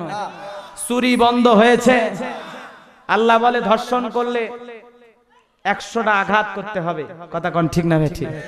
আর ধর্ষণ করলে কি হয়? 2-4 মাস জেল। পরেও চিন্তা করে আরে এক ধর্ষণ করে আজকে ধর্ষণের সেঞ্চুরি কইরা মিষ্টি বিতরণ হয়। কি দেশ ডিজিটাল। কথা ঠিক না বেঠিক? কি মন খারাপ করছেন নাকি? ধর্ষণকারীর একজনকে যদি কোরআনের সূরা নূরের বিধান অনুযায়ী বিচার ফয়সালা করা হতো, বিশ্বাস করেন ধর্ষণ করা তো দূরের কথা, ওই ধর্ষণকারী শাস্তি দেওয়ার ভয়ে ওর সব দোষ বন্ধ হয়ে গেল। কিন্তু সরিষার ভিতরে তো ভূত। কথা কোন ঠিক না বেঠিক? চুরি করেছে, সূরা মায়েদার 38 নম্বর আয়াতে আল্লাহ আইন দিয়েছে চোর চুরি করলে ওর হাত কেটে দাও, হাত দুইটা কেটে দাও। আজকে একটা চোরের যদি হাত কাইটা মিডিয়াতে দেখানো হয়, প্রচার করা হয়, পেপার পত্রিকায় ছাপানো হয়, বাকি চোর চোর করার স্বপ্নও দেখতো না। আমাদের দেশে একটা গল্প শুনছিলাম, চোর ধরার জন্য চোরের মেশিন নিয়ে আসছে এয়ারপোর্টে। বিমানবন্দরে যখন ওই চোর ধরার মেশিন নামাইছে, ওই মেশিনই চুরি হয়। কি দেশ রে দাদা! কথা ঠিক না বেঠিক? এজন্য আসুন, এদেশের জন্য লক্ষ লক্ষ শহীদের রক্ত দিয়েছে, প্রয়োজনে দ্বীনের জন্য, কোরআনের জন্য, ইসলামের জন্য, এদেশ থেকে নাস্তিকদের বিদায় করার জন্য। আর একবার যদি রক্ত দেওয়া লাগে, কোন কোন মুসলমান বুকের তাজা রক্ত দিতে রাজি? তু হাত তুলে দেখাও। লিল্লাহে তাকবীর। ওয়াজই করব না, আপনারা তো ওয়াজ বোঝেন না। একটা লোক নাই স্লোগান দেওয়ার, ভয় পান, এত ভয় কলি যায় যে স্লোগান দিলে মানে কালকে মামলা হবে। যাই হোক, বাকি আলোচনা নাই করি, শেষ করে দেই নাকি বলেন? না না, যারা ওয়াজ বোঝানোর সেখানে কি ওয়াজ করা যায়? হ্যাঁ, আংটি আছে এখনো? এ বাজান, রাত কিন্তু 12:30 পার হয়ে গেছে, খেয়াল করি। আজকে সমাজে সব জায়গায় নারী। আমাদের দেশে একজন কুলাঙ্গার নারী ছিল, তসলিমা নাসরিন। কথা কোন ঠিক না বেঠিক? আল্লাহ একটা সুসংবাদ, আজকে এই তসলিমা নাসরিন বোবা হয়ে গেছে। কথা কোন ঠিক না বেঠিক? এই তসলিমা নাসরিন কুলাঙ্গার মহিলা কোরআনের বিরুদ্ধে উল্টা পাল্টা বক্তব্য যখন দিয়েছিল, যখন এই বাংলার মুসলমান খেপেছিল, ওই তসলিমা নাসরিন রাতের বেলায় বাংলার জমিন থেকে বোরকা পরে পালিয়ে গেছে। এই নষ্টা ভষ্টা লেখিকা কোরআনের বিরুদ্ধে, ইসলামের বিরুদ্ধে 12 মাস কথা বলে গেছে। আল্লাহ পাক তার জবানটাকেই কেড়ে নিয়েছে। কথা কোন ঠিক না বেঠিক? এজন্য তসলিমা নাসরিনের ভূমিকা যারাই পালন করবে, সময় মতো তারাও একদিন জবান হারাবে। কথা কোন ঠিক না বেঠিক? এই কুলাঙ্গার ডাইনি বেহায়া তসলিমা নাসরিন, এই নারী আমি শুনলাম ও বোবা হয়ে গেছে, তখন ডাক্তারের চিকিৎসা করা হচ্ছে, তখন বোবা হয়ে গেছে এই কথা যখন মহিলাকে বলা হয়, মহিলা বলেন না, আমি ভাইরাসের কারণে বোবা হয়ে গেছি। কিসের কারণে? এ জোরে কর, ভাইরাস দেন কে? আল্লাহ তো তোরে ভাইরাস দিয়ে সাইড করবে। জাতির মানুষ যখন জুলুম নির্যাতন চালায়, নমরুদ যখন বাড়াবাড়ির শেষ পর্যায়ে চলে গেছে, নমরুদের মাথা যখন খুব বেশি গরম হয়ে গেছে, আল্লাহ পাক সাইজ করার জন্য ল্যাংড়া মশা পাঠায় দিয়েছে। তে জালেমেরা যখন বেড়ে যায়, ওকে সাইজ করার জন্য আল্লাহ ল্যাংড়া মশা পাঠায়। ওই ল্যাংড়া মশা নাকের বর্ডার দিয়ে ঢুকে হেডকোয়ার্টে যায়, কুটকুট করে কামড়ায়। ও এখন দৌড়ে লাফালাফি শুরু করছে, তখন নিজের স্যান্ডেল খুলে নিজের মাথায় বাড়ি আরাম পায়। জুতার বাড়ি চলে যতক্ষণ, মশার কামড় বন্ধ থাকে ততক্ষণ। ডাক্তার কবিরাজ আছে, চিকিৎসা করে। এই চিকিৎসার একটাই ওষুধ, সকালবেলা ভরা পেটেও জুতার বাড়ি, খালি পেটেও জুতার বাড়ি, রাতে শোয়ার সময় জুতার বাড়ি। কামড়াবে যতক্ষণ জুতার বাড়ি চলবে ততক্ষণ। এই জুতার বাড়ি দেওয়ার জন্য নিজের পয়সা দিয়া কর্মচারী রাখলো, কথা ঠিক না ঠিক? এজন্য জালেমদের আল্লাহ কত বড় নির্লজ্জ বেহায়া বানায় মৃত্যুবরণ দেয়, কথা কোন ঠিক না ঠিক? এইবার ওই জালেম নিজের পয়সা দিয়া কর্মচারী রাইখা জুতার বাড়ি খায়, জুতার বাড়ি খায়। এখন ওই কর্মচারীকে মানুষ টিটকারি দিয়া বলে, তুই এতই বড় বেহায়া রে, জুতার বাড়ি মাইরা চাকরি করিস, এটা একটা চাকরি হলো। ওর রাগ লেগে গেছে। বাদশা কই বাইরা, নমরুদ কই বাইরা, আবার বাইরা কই আরো জোরে মার, আরো জোরে মার। ওই এত জোরে একটা বাড়ি মারছে, আর মাথার খুলি খুলে গেছে। এবার ভিতরে তাকায় দেখে মগজ বইলা কিছু পাওয়া যায়, খালি ঢোলটা খোলটা। এজন্য জালেম যখন বেড়ে যায়, আল্লাহ পাক তাকে সাইজ করার জন্য ল্যাংড়া মশাও যুগে যুগে পাঠায়, ঠিক না বে ঠিক? এরপরে বাজান ওই জালেম ফেরাউন যখন বেড়ে গেল, আল্লাহ পাক নীল দরিয়ায় সুবায়া সুবায়া পটকা মাছের মতো ফলায়া আজ মিশরের জমিনে ওরে শুটকি বানায়া রাখছে। যেই আবু জেহেল বেড়ে গেছে, ওই আবু জেহেলকে আল্লাহ পাক 11 বছর 13 বছরের বালেক দিয়া আল্লাহ পাক সাইজ করছে, কথা কোন ঠিক না বে ঠিক? এজন্য যুগে যুগে ডোনাল্ড ট্রাম্প হোক আর ওই অংশংসুচি কুলাঙ্গার ডাইনি মহিলা হোক, এদেরকে মারার জন্য আল্লাহর হাতিয়ার একদিন আসবে। বিশ্বাস করেন কিনা? এজন্য বিশ্বাস থাকতে হবে বাজান আমার। শুনুন যে কথা বলতে চাচ্ছিলাম, রাগ করেন না, মন খারাপ করেন না। নবীজি ডেকে বলে, ওসমান বলো তো কারণগুলো কি? ওসমান ডেকে বলে, অপচয়কারী শয়তানের জরে কনকে। এইবার ডেকে বলে, ও ওসমান তুমি নাকি সলতাছে, কারণটা কি? বলে, হুজুর বলবেন না, এই দুঃখের কথা বলবেন না, সলতাটা পুরাতন হয়ে গেছে, পাল্টাবো, কিন্তু সলতাটার ভিতরে তেল আছে, ওই অপচয় তেলটা যদি নষ্ট হয়ে যায় তখন কি হবে, হিসাব আমি কেমনে দেব? কারণ এই বিষয়ে আল্লাহর দরবারে হিসাব দেওয়া যাবে। সুম্মা লা তুসআলুন্না ইয়াউমাইযিন আনিন নাঈম, প্রত্যেকটা নিয়ামতের ব্যাপারে হিসাব দেওয়া লাগবে আল্লাহর দরবারে, কথা ঠিক না ব্যাঠিক? এইবার বলে, ওসমান রে তুমি নাকি তুলা ধরে ধরে পাথরের নিচে রাখো, কারণটা কি? বলে, হুজুর ওই তুলাগুলো অপচয় নষ্ট হয়ে যায়। আমি চিন্তা করলাম ওই তুলাগুলো যদি আমি এক জায়গায় জড়ো করে সুন্দর একটা বালিশ বানায় দিতে পারি, কোন মুসলমান ভাই ওইটা মাথার নিচে দিয়া ঘুমাবে, এর দ্বারা একজন মুসলমান ভাইয়ের উপকার হবে। এই জন্য আমি তুলে ধরে ধরে জমা করি, জোরে কন সুবহানাল্লাহ। হযরত ওসমানের কি চিন্তা আর আমাদের কি ধান্দা, কথা কন না কে ভাই? এইবার হযরত ওসমানকে ডেকে বলে, ওসমান বলো তো এই ব্যাপার, কাফেলার উট দিতে চাইছো একটা, সব জায়গাছে বাড়িতে, এখন কি করবা? হযরত ওসমান ডেকে বলে, আল্লাহ রাস্তায় দান করলে কমে না, যা তার বাড়িতে গেছে আমি ওসমান আর একটাও নেব না, কারণ এর চাইতে বেশি বেশি আমার আল্লাহ আমারে দেবে। সুবহানাল্লাহ জোরে। এ বাজান, এজন্য আল্লাহ তাআলা বললেন, ওয়ালাম নাকুনু তুইমুল মিসকিন। ওই জাহান্নামী অপরাধী যারা, ওরা বলবে আমাদের 2 নাম্বার অপরাধ, আমরা দুনিয়াতে অভাবগ্রস্ত লোকদেরকে খাবার দিতাম না, কথা ঠিক না ব্যাঠিক? তাদের 3 নাম্বার অপরাধ কি? ওয়া কুন্না নাখুদু মাআল খাইদিন। তাদের 3 নাম্বার অপরাধ হলো আমরা সমালোচকদের সাথে সমালোচনা করতাম। কেউ যদি ইসলামের বিরুদ্ধে কথা বলেছে তবুও তার সমালোচনায় গিয়ে আমরা শরীক হতাম। কেউ যদি কোরআনের বিরুদ্ধে কথা বলেছে তবুও তার সমালোচনার সাথে শরীক হইতাম। কেউ যদি আলেমের বিরুদ্ধে সমালোচনা করেছে, আলেমের বিরুদ্ধে মামলা হামলা দিয়েছে, তবুও তাদের সাথে আমরা থেকেছিলাম, তাদের সাথে সমালোচনা করতাম, ওই আলেমদের বিরুদ্ধে কথা বলতাম, কথা বলেন ঠিক না ভাই ঠিক? এই দুনিয়াতে যারা সমালোচনাকারী ছিল ওদের সাথে আমরা ওঠা বসা করতাম, এই জন্য আজকে আমরা জাহান্নামী হয়ে গেলাম। বাজান গো, ওদের 4 নাম্বার অপরাধ কি? রাত্রি গভীর, এই জন্য কথা বলার সময় কম।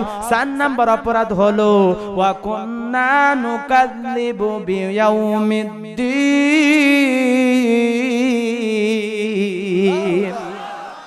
ওদের 4 নাম্বার অপরাধ হলো আমাদের যেই কৃতফল দিবস, পরকাল দিবস, এই যে আখিরাতের দিবস আছে, এই পরকাল দিবসকে আমরা অস্বীকার করতাম।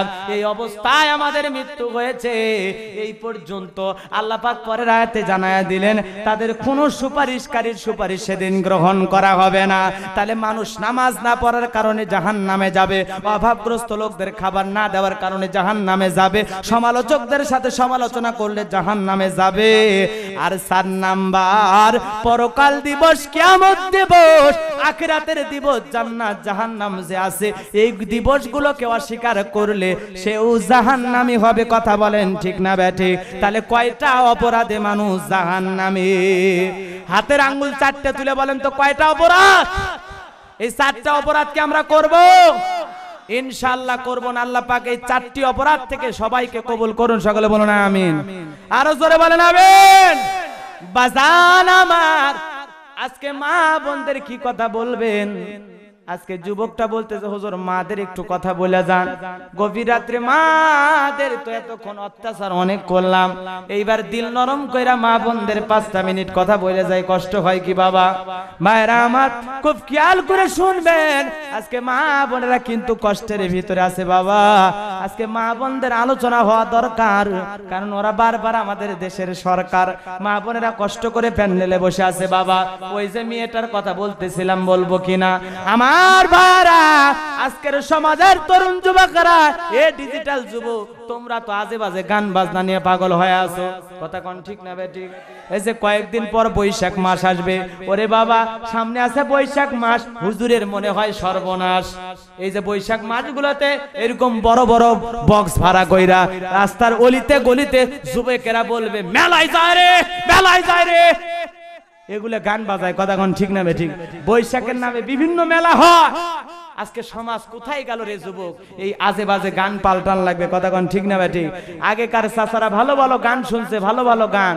পরের জায়গা পরের জমি ঘর বানায়া আমি রই, আমি তো সেই ঘরের মালিক নই। গান ভালো কিনা? একদিন মাটির ভিতরে হবে ঘর রে মোহনা আমার, মিশে বাঁধো দালান ঘর। এই গানগুলো ভালো না? কথা কন না কেন মুসলমান? আর এখন কি যে তার সেরা যুগ, তার সেরা শিল্পী, গানের আগা নাই গোড়া নাই, মিশাই একটা গান। সকাল বেলা দেখা হলো, বিকেল বেলা হারালে। কিরে ভাই, এটা গান জোরে কন, এটা একটা গানের সাইজ হলো। এলে পাগলা ওই যে ব্যান্ডের যে শিল্পীগুলো আছে না, আছে না, আছে না, ওই যে জেমস কিবে কিবি নাম, আইয়ুব বাচ্চু, এরা গান খুঁজে পায় না। আমি চাই ওরে ওরে হাওয়া, এটা একটা গানের সাইজ রে না, ভালো করে গান খন। এলে তার সেরা শিল্পী যুগের নামছে ভাই ব্যান্ডের শিল্পী, ওই আইয়ুব বাচ্চি কয় সব ভালোবাসা একা বাসিস না রে, আমাকে না ভাগ দিস। কথা কন মুসলমান, আছে না? না, এই হলো সমাজের অবস্থা ভাই। ভালো মন্দ কয় মুশকিল হয়ে গেছে। কে রে বাবা, চাচারা গান শুনছে ভালো ভালো গান, আমরা ওলে গান শুনবো। নবী মোর পরশমণি, নবী মোর সোনার খনি, নবী নাম জপে যে সেই তো দোজাহানের ধ্বনি। আগে রেডিও দিলে গান শুনে না, আর এখনকার চ্যানেল গুলো যুবকরা খালি ডান্স ডান্স ডান্স। কি রে পাগলা হয়ে গেছে, এত ডান্স দেখিস কে রে? বলে ড্যান্স দেখা মাথা ঠিক থাকে না, 5-6 বছরের মেয়েও বাঁচে না। কথা কন ঠিক না ভাই? ঠিক। এটা না বুঝাবার কাছে মোশাররফ করিম আর জাতির মানুষ উল্টা পাল্টা, ওই না বেশি বেশি বুঝছে। কথা বোঝেন না, লাইনটা ভালো করে কওয়া লাগবে। মা বোনের পর্দা সম্মান দিয়ে কথা করে, পর্দা করা ফরজ। উল্টা পাল্টা করলে তার জাতির মানুষ মানবি না। বুঝেছেন কথা? এজন্য ভালো ভালো গান আছে না নাই? দে দে পাল তুলে দে, আমি কি বলবো? রাগ করবেন না, 2 হাত তুলে বলেন, রাগ করবেন না। লিল্লাহি তাকবীর। এই গানটা গায়ে যায়, রাগ করেন। যারা পারেন বলার চেষ্টা করবেন ইনশাআল্লাহ। ভালো গান, আজে বাজে গান গাবো না, ভালো গান গাবো। দে দে পাল তুলে দে, মাঝি হালা করিস না, ছেড়ে দে নৌকা মাঝি যাব মদিনা, ছেড়ে দে নৌকা মাঝি যাব, জোরে জোরে, ছেড়ে দে নৌকা মাঝি। দে দে পাল তুলে দে, মাঝি হেলা করিস না, ছেড়ে দে নৌকা মাঝি যাব মদিনা, ছেড়ে দে নৌকা মাঝি যাব মদিনা। মক্কায় নবী এলো মায়া মেনার ঘরে, হাসিলে হাজার মানিক কাঁদিলে মুক্ত ঝরে। মক্কায় নবী এলো মায়া মেনার ঘরে, হাসিলে হাজার মানিক কাঁদিলে মুক্ত ঝরে। ও দয়াল তুমি যার সখা তার কিসের ভাবনা, হৃদয় মাঝে কাবা নয়নে মদিনা, আমার হৃদয় মাঝে কাবা নয়নে মদিনা। দে দে পাল তুলে দে মাঝি হেলা করিস না, ছেড়ে দে নৌকা মাঝি, জোরে জোরে ছেড়ে দে নৌকা মাঝি। ও নূরের রৌশনীতে দুনিয়া গেছে ভরে, ও নূরের বাতি জ্বলে মদিনার ঘরে ঘরে। ও নূরের রৌশনীতে দুনিয়া গেছে ভরে, ও নূরের বাতি জ্বলে মদিনার ঘরে ঘরে। ও দয়াল তুমি যার সখা তার কিসের ভাবনা, হৃদয় মাঝে কাবা নয়নে মদিনা, আমার হৃদয় মাঝে কাবা নয়নে মদিনা। দে দে পাল তুলে দে মাঝি হেলা করিস না, ছেড়ে দে নৌকা মাঝি, ছেড়ে দে নৌকা মাঝি, জোরে বলেন ছেড়ে দে নৌকা মাঝি, ছেড়ে দে নৌকা মাঝি।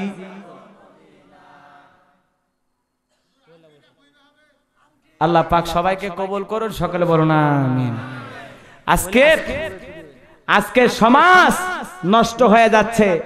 এই যে বৈশাখ মাস কয়েকটা দিন আছে, আর এই কয়েকদিন পর যে বৈশাখ আসবে, খবরদার ডুগি তবলা আলা কাপড় ছেলে মেয়েকে নিয়ে দেবেন না ইনশাআল্লাহ।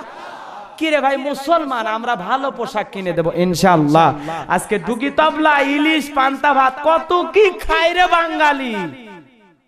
এসো হে বাঙালি পহেলা বৈশাখ পালন করি। আজকে শহর বন্দর সব জায়গাতে এগুলো হয়। আল্লাহ পাক এই যাত্রা থেকে এই বিভিন্ন দিবস দিয়া কিসের বৈশাখ, বৈশাখ মাসে এমনিতে যে ভয়াবহ ঝড়ি হয়, ঝড় হয়, বাতাস হয়, আল্লাহর কাছে দোয়া করিবে লাগবে, আল্লাহ এই বৈশাখ মাসে ঝড় থেকে আমাদের ধান ক্ষেত, আলু ক্ষেত, ভুট্টা ক্ষেত, গম ক্ষেত এগুলো রক্ষা করো। আরে বড় বড় পাথর পরে টিন কানা হয়ে যায়, দোয়া করা লাগবে। আর বৈশাখ তোমরা গান বাজাও, ইলিশ খাও, পান্তা খাও, শাড়ি পরো। ইমান খারাপ হয়ে গেছে তো আল্লাহ মাঝে মাঝে ওই জন্য সাইজ করে আমাকে কথা কোন ঠিক না বেটি। ভালো ভালো মাস আসবি, আমরা দোয়া করবো আল্লাহ এই নতুন বৈশাখ মাসে আমাদের ভাগ্যের পরিবর্তন দাও।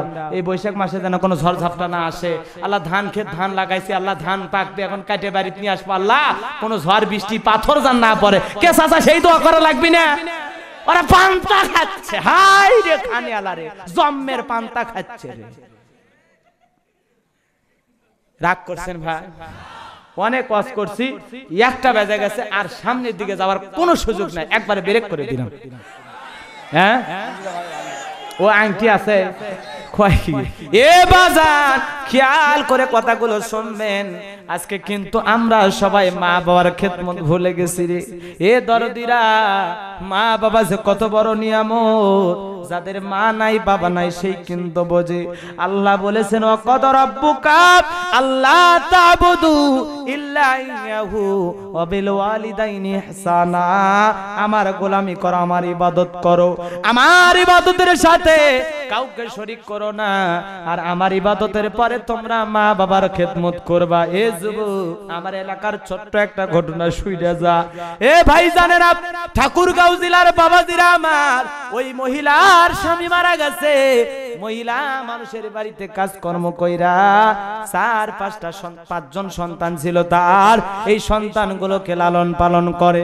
মহিলা না খেয়ে থাকে, রাতের বেলায় পানি খেয়ে ঘুমায়। হঠাৎ একদিন খাবারের ব্যবস্থা হলো না। মহিলা চিন্তায় পড়ে গেল, আল্লাহ খাবার পাবো কোথায়, আল্লাহ খাবার পাবো কোথায়। মহিলার ঘরের নিচে একটু ধান ছিল। কথা বলেন কি ছিল? মা যে কি বড় নিয়ামত একটু বোঝেন রে যুবক, কলিজা ঠান্ডা কর, দিলটা নরম কর। আমার গভীর মনোযোগ দিয়ে কথাটা শুনবেন। ওই ধানটা মা নিয়ে আসলেন, আমার ভাইয়েরা মা ধানটা সিদ্ধ করলেন, এরপরে মা কড়াইয়ের উপরে, কড়াই ছিলেন তো বাবা, কড়াইয়ের উপরে দিয়ে ধানটাকে সুন্দর করে ভাজলেন। এরপরে মা একেবারে ভাইয়েরা আমার, ওই যে আপনার আমার ঘরে জাতা আছে না নাই, এই জাতা নিয়ে মা সারা রাত ভইরা ওই জাতার ভিতরে ধান দিয়া আস্তে আস্তে চাল বের কইরা মা সুন্দর কইরা ভাত রান্না কইরা ছেলেদের ঘুম থেকে ডাইকা, মেয়েদের ঘুম থেকে ডাইকা দুঃখিনী মা সন্তানের মুখে খাবার তুলে দেয়। জোরে বলেন না ভাই সুবহানাল্লাহ। এরকম অনেক দিন মানুষের জীবনে চলে গেছে। আগেকার মানুষদের অভাব ছিল রে বাবা, 3 দিন 4 দিন 5 দিন ধরে মানুষের বাড়িতে খাবার ছিল না, এরকম অভাব তখন ছিল কিনা? এ বাজান টাকা দেখো মা কারে বলে, এক রাতের মধ্যেই ধানটা সিদ্ধ করলো, এক রাতের মধ্যেই চাল বের করলো, এক রাতের মধ্যে খাবার বানায়া দুঃখিনী মা সন্তানদের মুখে তুলে দেয়। এমন মা বাবার সাথে বেয়াদবি করার কোনো সুযোগ নাই। এ যুবক, আমাদের এলাকার ওই জায়গাতে যখন একটা ছেলে ওই অসহায় বুড়ি মহিলার উপর নির্যাতন চালাইলো, মার বুকে লাথি মেরেছে, পেটে লাথি মেরেছে, মার মা কপাল পেটে রক্ত বের হয়ে যায়। দুঃখিনী মা দুইটা চোখের পানি ছেড়ে দিয়া বলে, সন্তান রে, এই পেটের ভিতরে আমি তোর 10 মাস 10 দিন ঠাই দিয়েছিলাম রে বাবা, এই বুকের উপর নিয়ে তোরে ঘুমাইছি, বুকের দুধ পান করে তোরে লালন পালন করেছি, বল্লা সোনা মানিক বল, আমি দুঃখিনী মার কিনো অপরাধ ছিল কিনা? এইবার মার চোখের পানি ছেড়ে দিয়ে বলে, বাবা, যেই কপাল পেটে রক্ত ঝরা দিলি, এই রক্ত খাওয়ায় তোর লালন পালন করেছে রে বাবা, তুই কি জানিস এমন রাত চলে গেছে রে বাবা, তোর একটু জ্বর হয়েছে, আমি দুঃখিনী মা সারা রাত জায়গা জায়গা তোর মাথায় পাড়ি দিয়েছি, সন্তান রে তাহাজ্জুদের নামাজের বিছানায় পড়ে আমি মা দুইটা হাত তুলে আল্লাহকে বলেছি, আল্লাহ তুমি আমার হায়াত নিয়ে নাও, আমার সন্তান রে তুমি বাঁচায়া রাখো, এমন দোয়া করেছি কতদিন রে বাবা। আজকে তুই আমার বুকে লাথি মারলি, আমার পেটে লাথি মারলি, যা যা যা, আল্লাহ তোর এমন রোগ দেবে রে, যেই রোগ ভালো করার ডাক্তার তুই খুঁজে পাবি না। আমার বাজান অল্প দিনের মধ্যে মায়ের সে অভিশাপটা কাজে লেগে গেল। এই যুবক, এইবার একজন ডাক্তারের কাছে পরীক্ষা করা হলো, ছেলেটারে পরীক্ষা করে ডাক্তার ডেকে বলে, এই ছেলেটার আলসার হয়েছে। কি হয়েছে? এইবার আর একটা ডাক্তারের কাছে চলে যায়, ওই ডাক্তার পরীক্ষা বলে তোমার অ্যাপেন্ডিসাইট হয়েছে, এই জন্য ব্যথা হয়। পরে আর একটা ডাক্তারের কাছে চলে গেছে, বলে তোমার ক্যান্সার হয়ে গেছে। 3 ডাক্তার 3টা রিপোর্ট দিল, মাত্র মায়ের অভিশাপ দেওয়ার দিন থেকে 3 মাসের মধ্যে ওই ছেলেটা কোনো রোগ ধরা তো দূরের কথা, বিনা রোগে বিনা চিকিৎসায় আল্লাহ চাইলে কোনো রোগ লাগে না, সুস্থ সহজ সরল যুবকটা মারা গেল। এজন্য মার অভিশাপ কারেন্টের মতো লেগে যায়, মা দোয়া করলেও কারেন্টের মতো লেগে যায়। খবরদার ওই মা বাবার মনে আঘাত দিয়ে কোনো কাজ করা যাবে না। কথা বলেন ঠিক না ঠিক? বাজান রে, অনেক আলোচনা করার সময় ছিল, ইচ্ছা ছিল, কিন্তু রাত গভীর হয়ে গেছে, অনেক দূরের পথ আছে, আপনারাও কাজকর্ম করেন, যেহেতু গম কাটার সিজন চলতেছে রে বাবা, আসেন মহাজনের বাজারে আসেন, 3 তারিখ আল্লাহ চাইলে নতুন কোনো বিষয় নিয়ে ন্যায় বিচার সম্পর্কে আলোচনা করব ইনশাআল্লাহ। বাজান আমার যেই কথা বলতে যাচ্ছিলাম, মহিলা মাছটা কটে মনে আছে না নাই? ওই ইহুদি মেয়ে মনে আছে? ওই কি চাচা ইহুদি কন্যা বিসমিল্লাহির রহমানির রহিম বলে মাছটা কোটা শুরু করছে। এইবার মাছটা কুটে দেখে ওর পরির ভিতর, ওর পেটের ভিতরে সেই আংটিটা পাওয়া গেল। সুবহানাল্লাহ। জোরে আল্লাহর পথে থাকলে, দিনের পথে থাকলে, খাঁটি আল্লাহওয়ালা হলে ওর বিপদে সাহায্যকারীকে। এজন্য মুমিনদেরকে হতাশ হতে, নিরাশ হতে নিষেধ করেছেন কি? আল্লাহ বলেন, ওয়ালা তাহিনু ওয়ালা তাহজানু ওয়া আনতুমুল আ'লাউনা ইন কুনতুম মুমিনিন। মুমিনারা ভেঙে পড়ো না, নিরাশ হয় না, ইমানের দাবিতে যদি তোমরা মুমিন হও, ওয়া কানা হাক্কান আলাইনা নাসরুল মুমিনিন। মুমিনদের সাহায্য করার জন্য আমি আল্লাহর পক্ষ থেকে আমি আল্লাহ মুমিনদের সাহায্যকারী হয়ে যাই। মুমিনদের সাহায্য করা আমি আল্লাহর ওয়াজিব হয়ে যায়। প্রত্যেকটা যুগে নবী রাসূলদেরকে আল্লাহ সাহায্য করেছেন। ইউসুফ নবীকে জেলখানা থেকে মুক্তি করে মিশরের বাদশা বানাইছে কে? জোরে কোন? শিয়াবে আবু তালেব থেকে মুক্তি দিয়ে বিশ্ব নবীর হাতে মদিনা তথা মক্কা নগরীতে ইসলামের সুশাসন প্রতিষ্ঠিত করে দিয়েছেন কে? সে আল্লাহ আছে না? আজকেও সেই আমল সেই ঈমান নিয়ে আমরা থাকতে পারলে, সেই আখলাক চরিত্র থাকলে, সূরা নূরের 55 নম্বর আয়াতে আল্লাহ ওয়াদা দিয়েছেন तमाम পৃথিবীর রাজত্ব আল্লাহ মুসলমানদের হাতে দান করবে। কথা ঠিক না ঠিক? কিন্তু সেই আমল করা লাগবে। চরিত্র নষ্ট হয়ে গেছে, চরিত্র পাল্টানো লাগবে। কথা ঠিক না ঠিক? বাজান আমার মেয়েটা এবার আংটি সুন্দর করে রেখে দিল। দুপুর বেলা সবাই খাবার খাইলো সুন্দর করে। আহারে, ভালো নারী যদি পাক করে, পর্দাশীল যদি নামাজি নারী পাক করে, খাবারের স্বাদই কিন্তু আলাদা হয়। সুবহানাল্লাহ কোন? কারণ পর্দাশীল নারীর উপরে কার রহমত থাকে? আরো জোরে কোন কার? এ বাজান, কিন্তু নারীদের চরিত্র খারাপ হয়ে যাওয়ার কারণে আমরা খাবারের স্বাদ পাই না। এজন্য রাগ করে সারাদিন বাজারে যা চা খাই, বিস্কুট খাই। কি কথা কর ঠিক না ঠিক? এ ভাইজান খেয়াল করে শোনেন, বাবা এবং তার বন্ধুরা সবাই খাবারটা খাইলো সুন্দর করে। খাবার খাওয়ার পর খুব খেয়াল করে শোনেন, এইবার সুন্দর করে খাবার খাওয়ার পর মেয়েকে বলেছে, মা আংটিটা কই? মেয়ে বিসমিল্লাহির রহমানির রহিম বলে পকেট থেকে আংটিটা বের করে দিলেন। জোরে বলেন না ভাই সুবহানাল্লাহ।